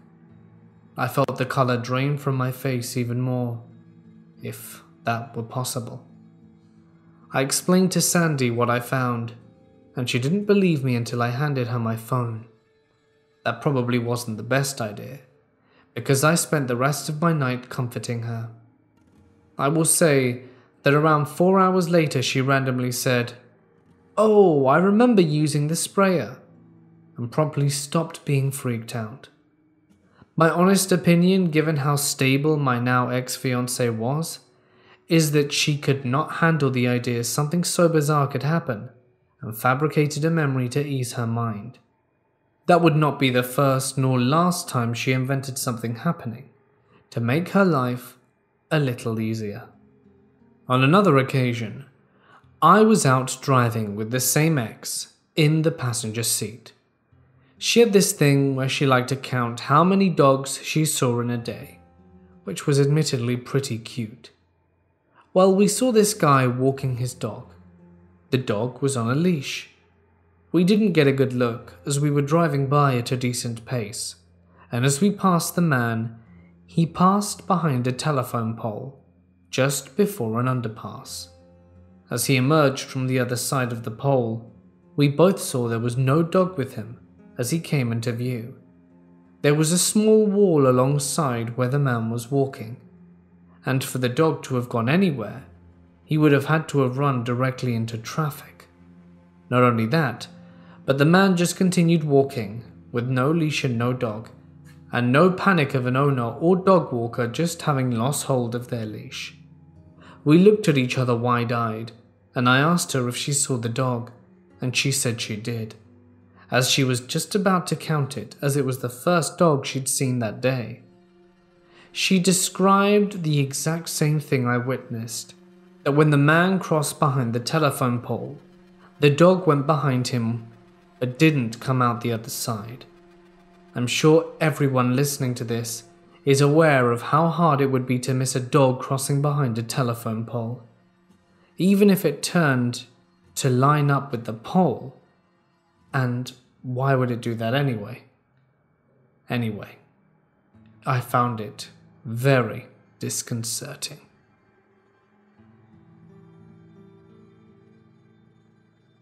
I have 3 separate experiences to share. The first is when I was 15. It was an ordinary school day, and I was on the bus going to school. Usually I sit by the window and watch all the buildings that we pass by, so I happened to memorize the ones that stood out. One of those was an old grocery store that is right next to a pet shop where I bought my dog. I know that once I pass those buildings, I am 5 minutes away from school, and that I need to get ready. So again I was on the bus going to school, and it hadn't been 15 minutes since I boarded the bus when I looked out to see that we had just passed by the grocery store and pet shop. I was stunned and confused. I didn't remember dozing off or anything. Looking around, I realized I was the only one confused, so I calmed myself down. Once I was done arranging my stuff, putting on my necktie and such, I looked out the window, and to my absolute shock, we were passing the grocery store and pet shop again. The girl sitting next to me probably saw my face turning pale and asked me what was going on. Of course, I made up an excuse, saying I suddenly felt dizzy, as I didn't want to sound crazy. The second event was at my best friend's house for movie night. It was a Saturday, and I planned on spending the evening with her and her brothers. Anyway, to get to her house, I have to ride a train. My stop was on the 12th station after I initially boarded the subway, and it was a bit of a habit of mine to stop what I'm doing every time the train stops so that I know where I'm currently at. I was on my 5th stop back, and then as usual, I turned my eyes from my phone to the doorway to see where I was. It was the 7th station. I waited for the doors to close, then I looked down at my phone again to continue reading. A few minutes later, the train slowed down again as it reached the next station. Once it finally stopped, the doors opened, and I realized I had reached my destination. I even blinked twice to ensure I wasn't seeing things, but sure enough, we were really here. I scrambled to get my things and ran out the doors, and when I finally calmed myself down, that was when the shock came. How in the world had I managed to pass 5 more stations without noticing? I told my friend about this one once I reached her house, and she mentioned that it was something like a glitch in the reality. It kind of annoyed me to see that this amused her, to know that I experienced something like it, but nonetheless, I ignored it, and we went on with our day. This third experience happened in my own home recently. I usually wake up early to prepare breakfast for my younger siblings, especially if our mum is away on business trip. It's my obligation as the eldest after all, and my younger sister Mari usually wakes up at around 7, just before I finish preparing breakfast, and she has the habit of asking loudly, "What's for breakfast?" That particular day I woke up extra early, but started making food nonetheless. I thought that if I finished early, I would have time to play video games for the rest of the day. I finished cooking around 6:30, and just as I was about to clean up, I heard footsteps coming down from the stairs. It sounded like the other foot was being dragged as the person walks, much like a zombie. That instant, I knew it was Mari.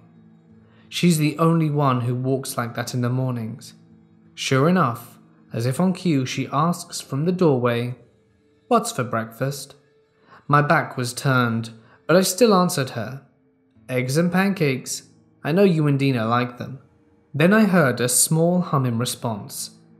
When I turned to look a few moments later, there was no one there. and there wasn't a sign that anyone had been there except for me.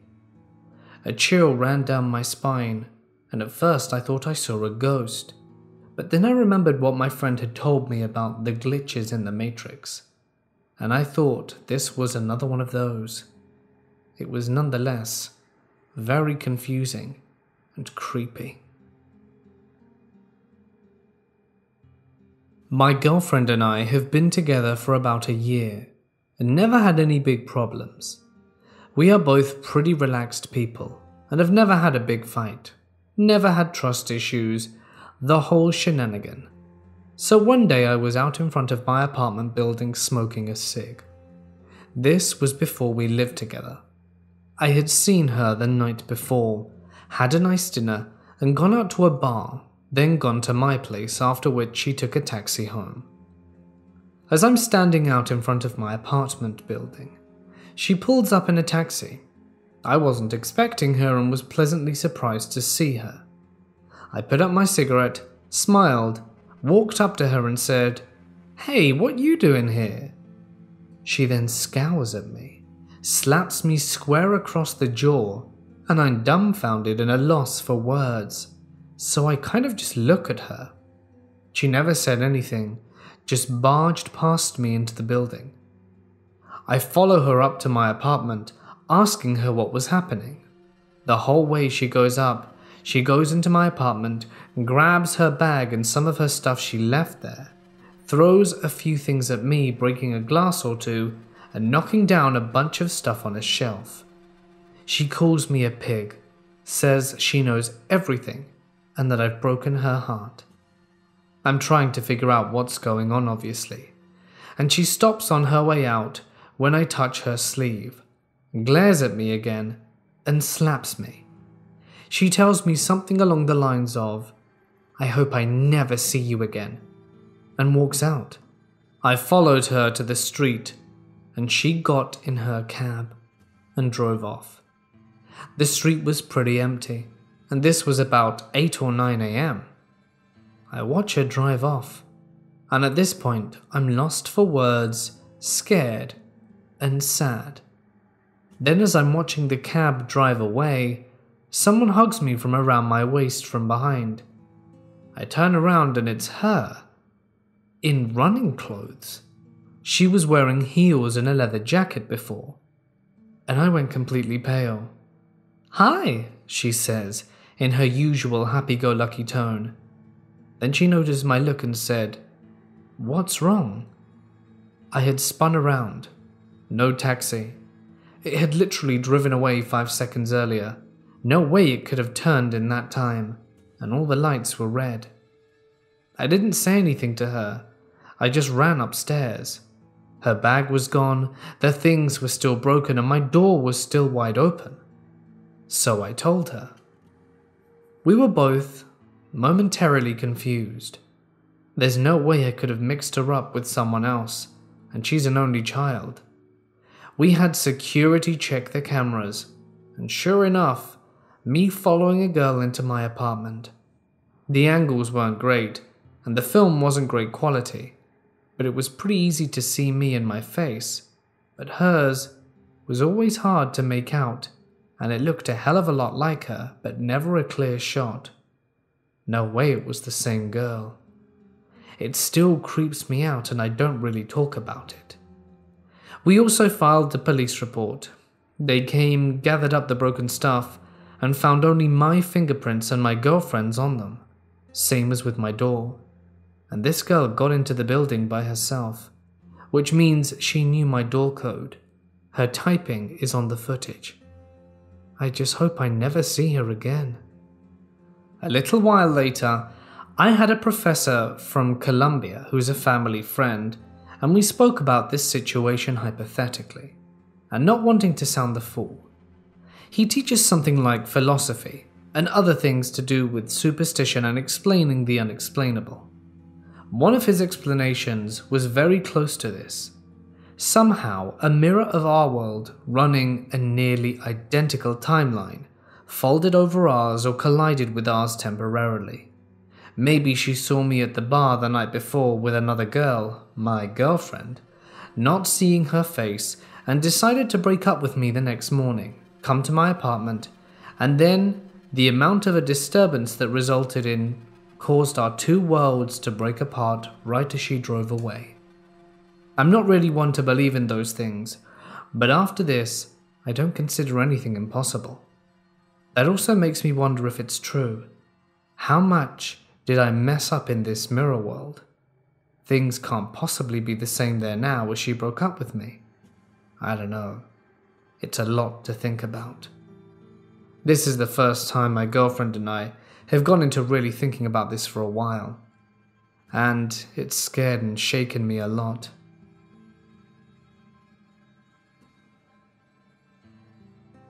I like to be impulsive at night, and I don't mean break into buildings impulsive, though I have been there too. This time it was just to go for a long drive, clear the thought kind of situation. Me and a friend hopped into her car and drove out of town in an effort to end up in the middle of nowhere, which isn't hard living here in Australia, as most of our landmass is just forest land and desert once you leave civilization, so plenty of space to find yourself lost in. We kind of expected to get lost partway through the drive, of course. That's half the fun. What we didn't expect was after driving through Cali North, we found ourselves in the middle of nowhere, on a road caged on the sides by snow-white trees that often looked to be glowing in what was extremely low moonlight. I noticed that we left Cali North at like 8 at night, sending out texts to loved ones on my friend's phone for her.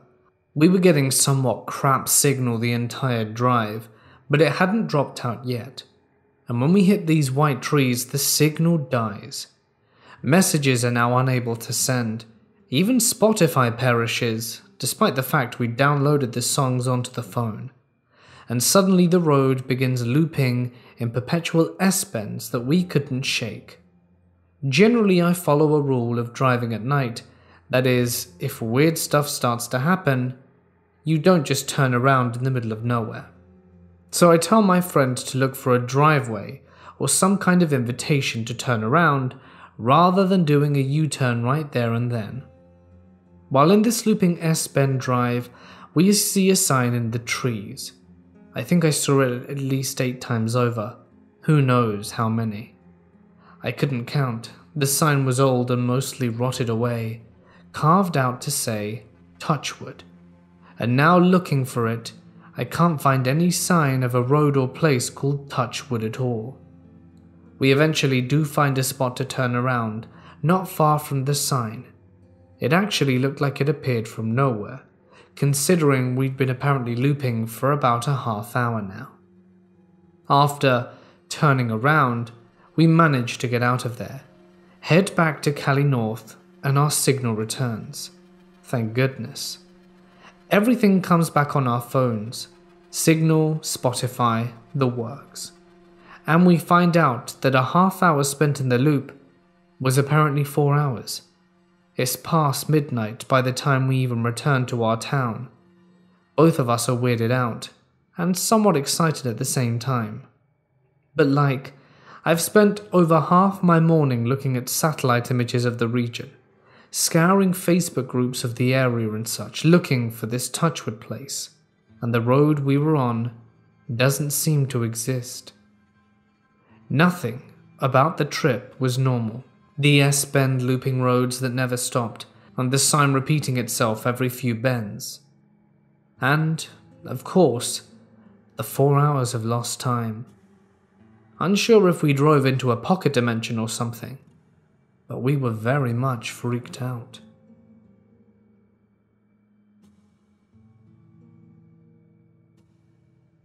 In February 2018, I decided to renovate my kitchen. It was a remnant from the late 80s/early 90s, chosen by my grandparents as it was their house originally. I couldn't afford a complete refit, so I researched decorating techniques and products that I have gained enough confidence in using in order to tackle the job myself. I'm a fairly anal person, organized to the nth degree, so when I removed the cupboard doors, I made sure to put all the screws from each door inside the cupboard I had removed them from, so I had every single screw accounted for. I did my cleaning and decorating, very pleased with the outcome, and eventually, it was time to put the cupboard doors back up. I was alone, and thought I had no trouble putting the doors back on, since I had been the one to take them down in the first place. I picked up the first door, glad to see I still had all my screws lined up where I had left them. I struggled to get the door lined up, since I was balanced on step ladders and the hinges which I had left attached to the cupboards for convenience. I decided they wouldn't line up and sit them where they need to go. This struggle made me drop the screw in my hand, and I heard it hit the floor. From that height it should have bounced, but I didn't hear that second thud, and it should have made it on the linoleum. There was nothing on the floor to obstruct its fall. I had cleaned everything from that corner of the kitchen, so I could get on the stepladder and put it inside safely. So there was nowhere for this screw to go. I put the door down and searched everywhere. It wasn't where it should be, which confused me. I searched in the sealed alcove that used to house my under-counter refrigerator, over the floor, even under appliances across from the other side of the room, in case of some miracle that it rolled that far, but I found nothing. Writing it off as yet another strange occurrence, I decided to use another screw from a cupboard I had yet to renovate, thinking that I would buy a replacement at the DIY store later.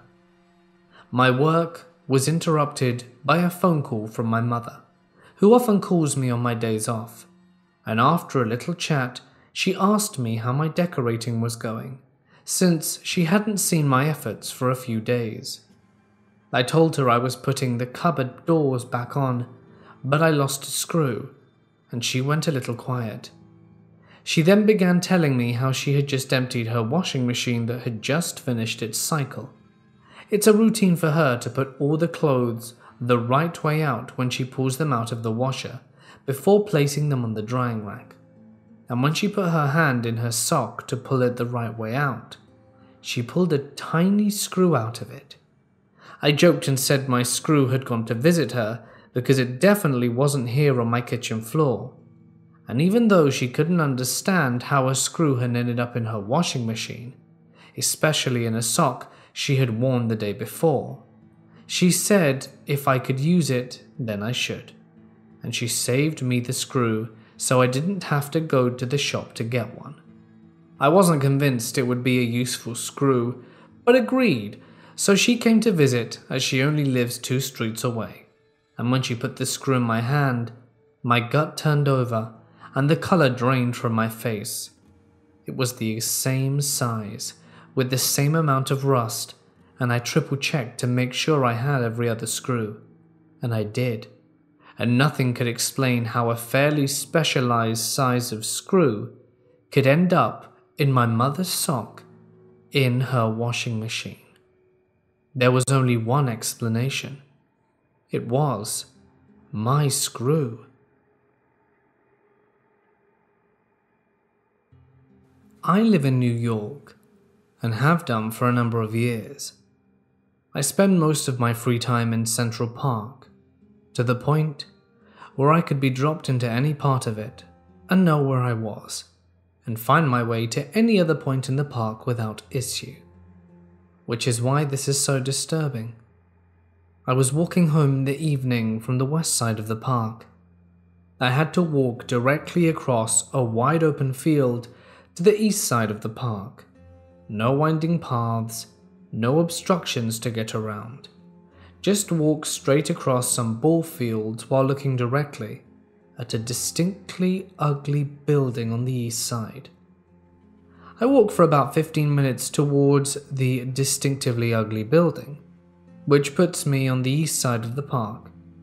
I pass some guys playing baseball and a playground with a big concrete climbing thing, and walk a few more minutes an exit on the street. Immediately I know something is wrong, but it's so bizarre that it takes me a minute to figure out what. The park is on the wrong side of me. Sure enough, I look up, and the sign says W100th. I'm back where I started, feeling incredibly disoriented and all around confused. Okay, that was weird. I must have just spaced out somehow and gotten turned around. Back into the park I go, and this time I make it a point to keep checking that the distinctively ugly building on the east side is in my line of sight and concentrate. I walk halfway across the field, checking the distinctively ugly building. I walk past the same baseball game. Distinctively ugly building, still good to go. I walk out of the field onto the path, past the playground with the climby thing, and follow the path out of the park. My heart sinks immediately. W100th Street. I'm now legitimately freaked out. I can't decide if it's some weird House of Leaves kind of stuff, or if I'm having some kind of blackout, and neither idea are comforting. I try to logic it out and figure out where I could possibly have turned around, and I can't. I didn't walk back past anything, not the ball players, not the playground, or not the field. I seriously consider just taking a cab, but suddenly feel sympathy for every idiot horror movie protagonist, because I just have to know. I walk into the park again, retrace my steps exactly, keep my eye on the distinctively ugly building just like last time, and walk past the same baseball players, the same as last time, onto the path and just past the playground with the concrete climby thing. I follow the path out the park, and I'm on E100th Street. I still have no idea how it happened. I've never been able to replicate it. Logically, there must be something weird about the line of sight or the little stretch of path leading out. Less logically, Olmsted was a creepy wizard who created portals, and I took a quick stroll through the Twilight Zone.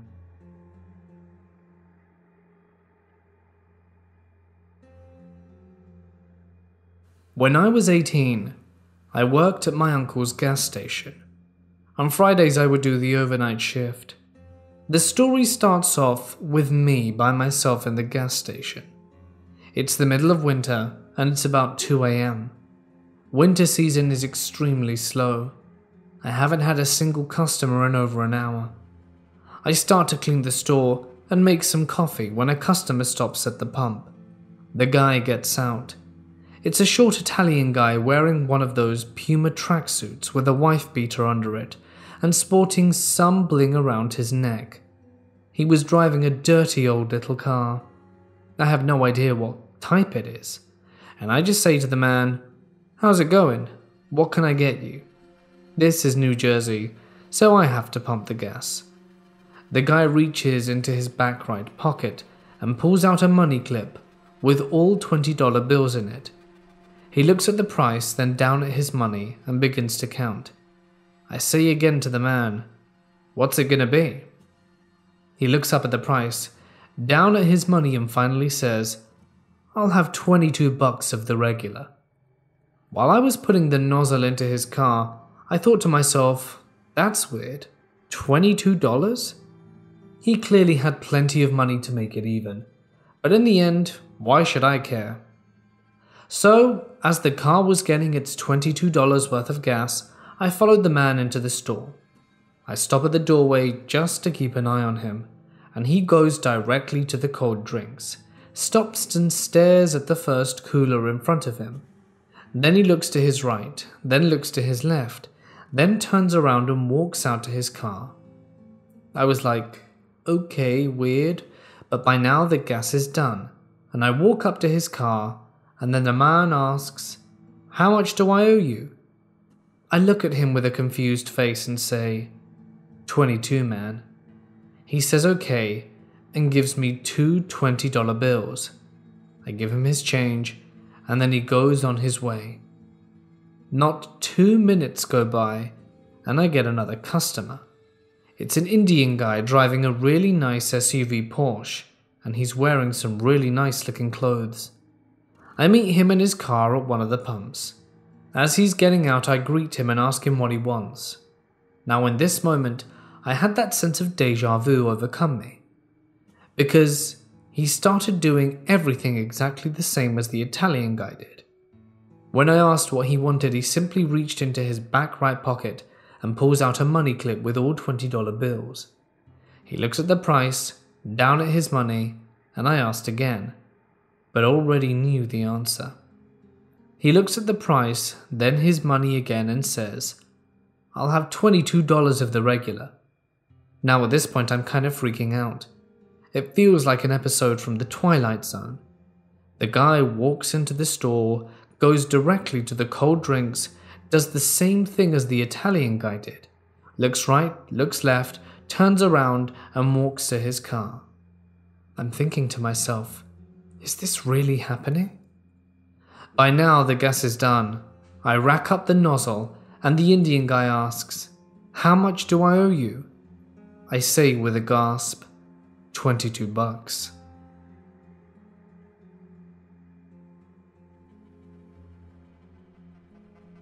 This happened about 11 years ago, when I was working as a logistics operative in a warehouse in the UK. I worked with a good bunch of people, one of them being my mum. She helped me get the job there, and as we were very close, I enjoyed working with her. The warehouse we worked at had shelves upon shelves of products which lined the length of the warehouse, and it had a walkway through the middle. Off to one side was the packing area for products that were ready to be shipped out to customers. I was in the packing area on this particular day with the rest of my colleagues and was facing the shelves. I glanced up and saw my mum walking down the walkway, and she was looking at me. I smiled, but she didn't smile back and just kept walking with a blank expression on her face, which is not like my mum at all.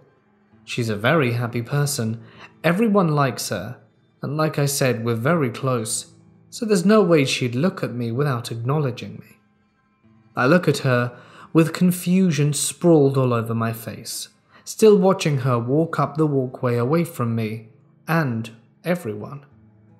Apart from the non-expressive look on her face, I remember thinking something else wasn't quite right with how she looked. There was something different that I couldn't put my finger on. Her eyes, they looked hollow, like I was looking into a dark abyss. I looked down for a split second to the job I was doing behind me, through a door that you have to have a keycard to open. At that moment, my mum walked in. I was so confused. It wasn't possible for her to be walking through the warehouse and then be behind me in a matter of seconds. I would have seen her if she had tried to got past me. There was no other way around. I asked my mum where she had been, and she said she'd been with the customer service team upstairs for the past half hour, trying to sort out a query. My face must have said it all, because my mum asked me what was wrong, but I didn't answer.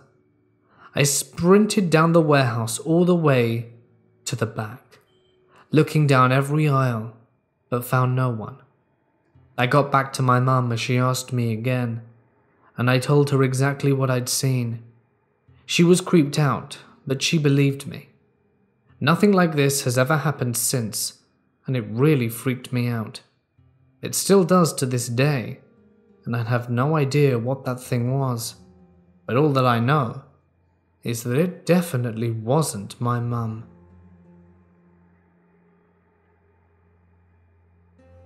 I was sleeping with my girlfriend in her grandmother's house.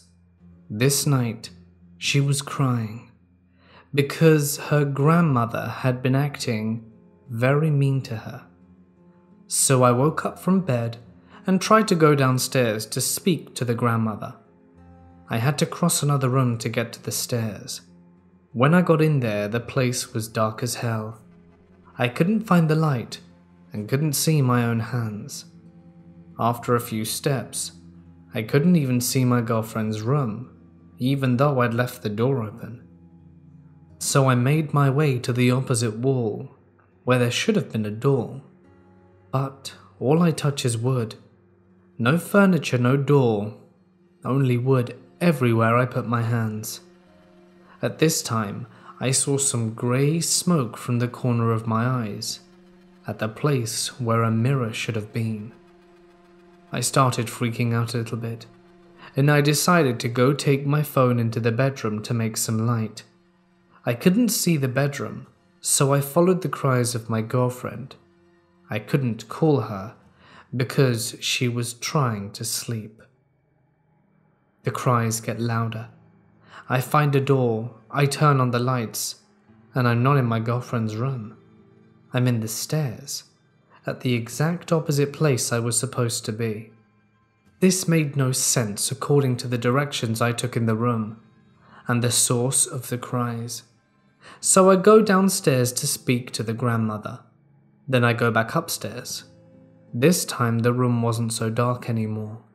I could clearly see the furniture and the door of my girlfriend's room. Strangely, there was no wood. The walls were now stone. I really didn't know what all the wood was when I touched it before, since nothing matched the surface I felt under my fingers. I get in bed with my girlfriend and she asks me, "Why did you sleep in the other room?" "I haven't," I said. "Don't lie. I heard you in bed with the mattress squeaking." Turns out she felt like I had left for far longer than I had, and she couldn't see the door of her own bedroom during all this time.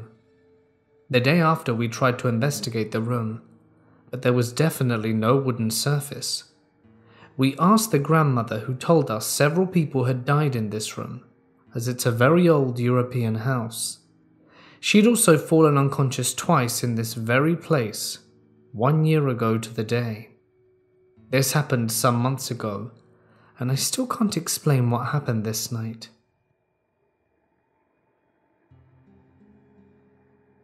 When I was 9 years old, my dog died of old age. She was a 14-year-old German Shepherd, and she had been on her way out for a while. Her name was Holly, and she loved to hang out with my dad in his room. She was relatively small for her breed, but she was still very playful. When I was 11, I woke up to hear a dog panting in my front yard. It was dead silent in the middle of summer, and I looked outside to see a German Shepherd standing out my dad's window. How funny, I thought, just like Holly. I go outside to see the dog, and it's almost overjoyed to see me. Very happy dog for meeting it the first time. And this dog felt the same way about my whole family. This must just be a coincidence though. I'm curious as to why it chose our house to walk up to at 7 AM though, and we contact the owner of the dog, and he starts making his way to our house to pick up his dog. Here's where it gets creepy. This dude lived far away. He told us that his dog had run away a few nights ago, but he didn't think she'd come that far. It was only a few towns away, but that's still quite a distance for a dog to travel. We asked the owner what the dog's name was. Holly. We started laughing. We told him we had a German Shepherd called Holly. When we asked her age, they told us she was 2, and she was born right after our dog died. We're baffled at this point, so we tell him the story. Everyone seems to think that the whole scenario was a big coincidence, and that it was really funny that it happened. But I always wonder if Holly came back after that day in order to hang out with us one last time, or if it was just some dumb, lost dog. Many years ago, I awoke after what was easily the most vivid and detailed dream I'd ever had. In this dream, my life had simply gone on and on. I got married, moved, changed jobs, had a house and kids, and nothing was out the ordinary. Then suddenly I woke up, and I was back in my small Boston apartment, lying next to my girlfriend, and it was like a huge part of my life had never happened. The closest way I can describe it would be the feeling you get if you woke up one morning and found yourself wherever you were 15 to 20 years ago. Everyone you'd ever met in those years never existed. Every life achievement you had was a lie. Every memory was false, and your entire life had instantly rewound back to a random moment many years in your past. I was so shocked and traumatized by this that I remember waking up and sobbing uncontrollably for hours, like I was grieving for the death of all my family, which in a way I was. The unexplainably bizarre part to me was how mundane this dream was. Nothing dreamlike or surreal happened. It felt absolutely like real life. The only difference was the time scale. In this dream, the time elapsed and was easily at least 15 or 20 years. To this day, I can still recall bits and pieces, including vague memories of my family's face, and I start to feel like I'm going to cry again. And sometimes I can also start to get emotional at the thought that someday I may not remember anything of the dream at all, and all those people and life memories will be gone forever. I'd never had anything like this happen before nor since, but it's still one of the most deeply scarring events that's ever happened to me, and one that I have yet to explain or understand.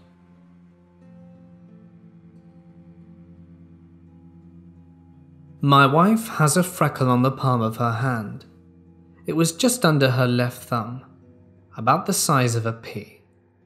I loved that freckle, would kiss it, name it, joke around with it. We've been together 20 years and got married back when we were 21 in 1994. About 2 months ago, I was looking at her hands and her freckle was gone. "What happened to your freckle?" "What freckle?" she says. I get a little freaked out and say, "The one you've always had on the palm of your hand." I grabbed her hand and looked closely, and there was a faded scar where the freckle was. She tells me that she had a freckle there and that she had it removed about a year before she met me. She said it popped up really quickly and that it freaked her and her mum out because it appeared so fast, and they had it removed and tested for melanoma. It was negative. I remember that freckle, people. I remember kissing it and touching it when I would hold her hand. Like I said, this happened 2 months ago. I cannot shake the feeling that somehow my consciousness slipped sideways into a very, very similar universe to the one I started out in. But I feel like the people around me aren't really the people I used to know. It's very disconcerting. And if I didn't have really awesome compartmentalization skills, I could see this as really driving me crazy in short order. We arrived at a Canadian roadside camping ground in BC. When we got there around 10 p.m, it was full of people. Big trailers, big four-wheel drive cars, some RVs, the whole list of usual suspects. Nobody seemed to really know each other. It was just people like us traveling through. We had a long ride behind us, pitched our tent and went to sleep. We set an alarm for early the next day, to maybe catch some early wildlife and get on the road before everyone else. The alarm was set at 5 a.m. When we woke up, the entire campground was empty. Not a trace of anyone. No trash anywhere. But then again, it is Canada. And when the park ranger came around to collect the overnight fee, we asked him what was going on. He looked at us like we were seeing ghosts. He didn't see anyone except us. They might have left the campground before we did, all quiet like, but we're both light sleepers, and that's unlikely. To this day, we can't explain what happened. When I was in middle school starting 7th grade, My sister told me she ran into Rudy, who was wondering how I've been, and if I was coming back to our middle school after summer. I had no idea who Rudy is. My sister thought she knew him. My friends knew him, and apparently he was one of my best friends, but I didn't know him. I met him for the first time in 7th grade, and he just kind of hung around with me and became part of my friends. My friends didn't seem to not know him and treated him like he was part of the group. My sister said that he told her of the times my best friend and I, and him, hung out at the pool or played video games. I recently asked her if she had ever seen me hung out with him before 7th grade, and she said she didn't know, but that he knew so much about me and even recognized her as my sister that she assumed that we were friends. I honestly don't know who he is. I lost contact after freshman year, but it's always creeped me the hell out. Maybe I was friends with him and completely forgot about him, but I seriously doubt that. Who the hell is Rudy?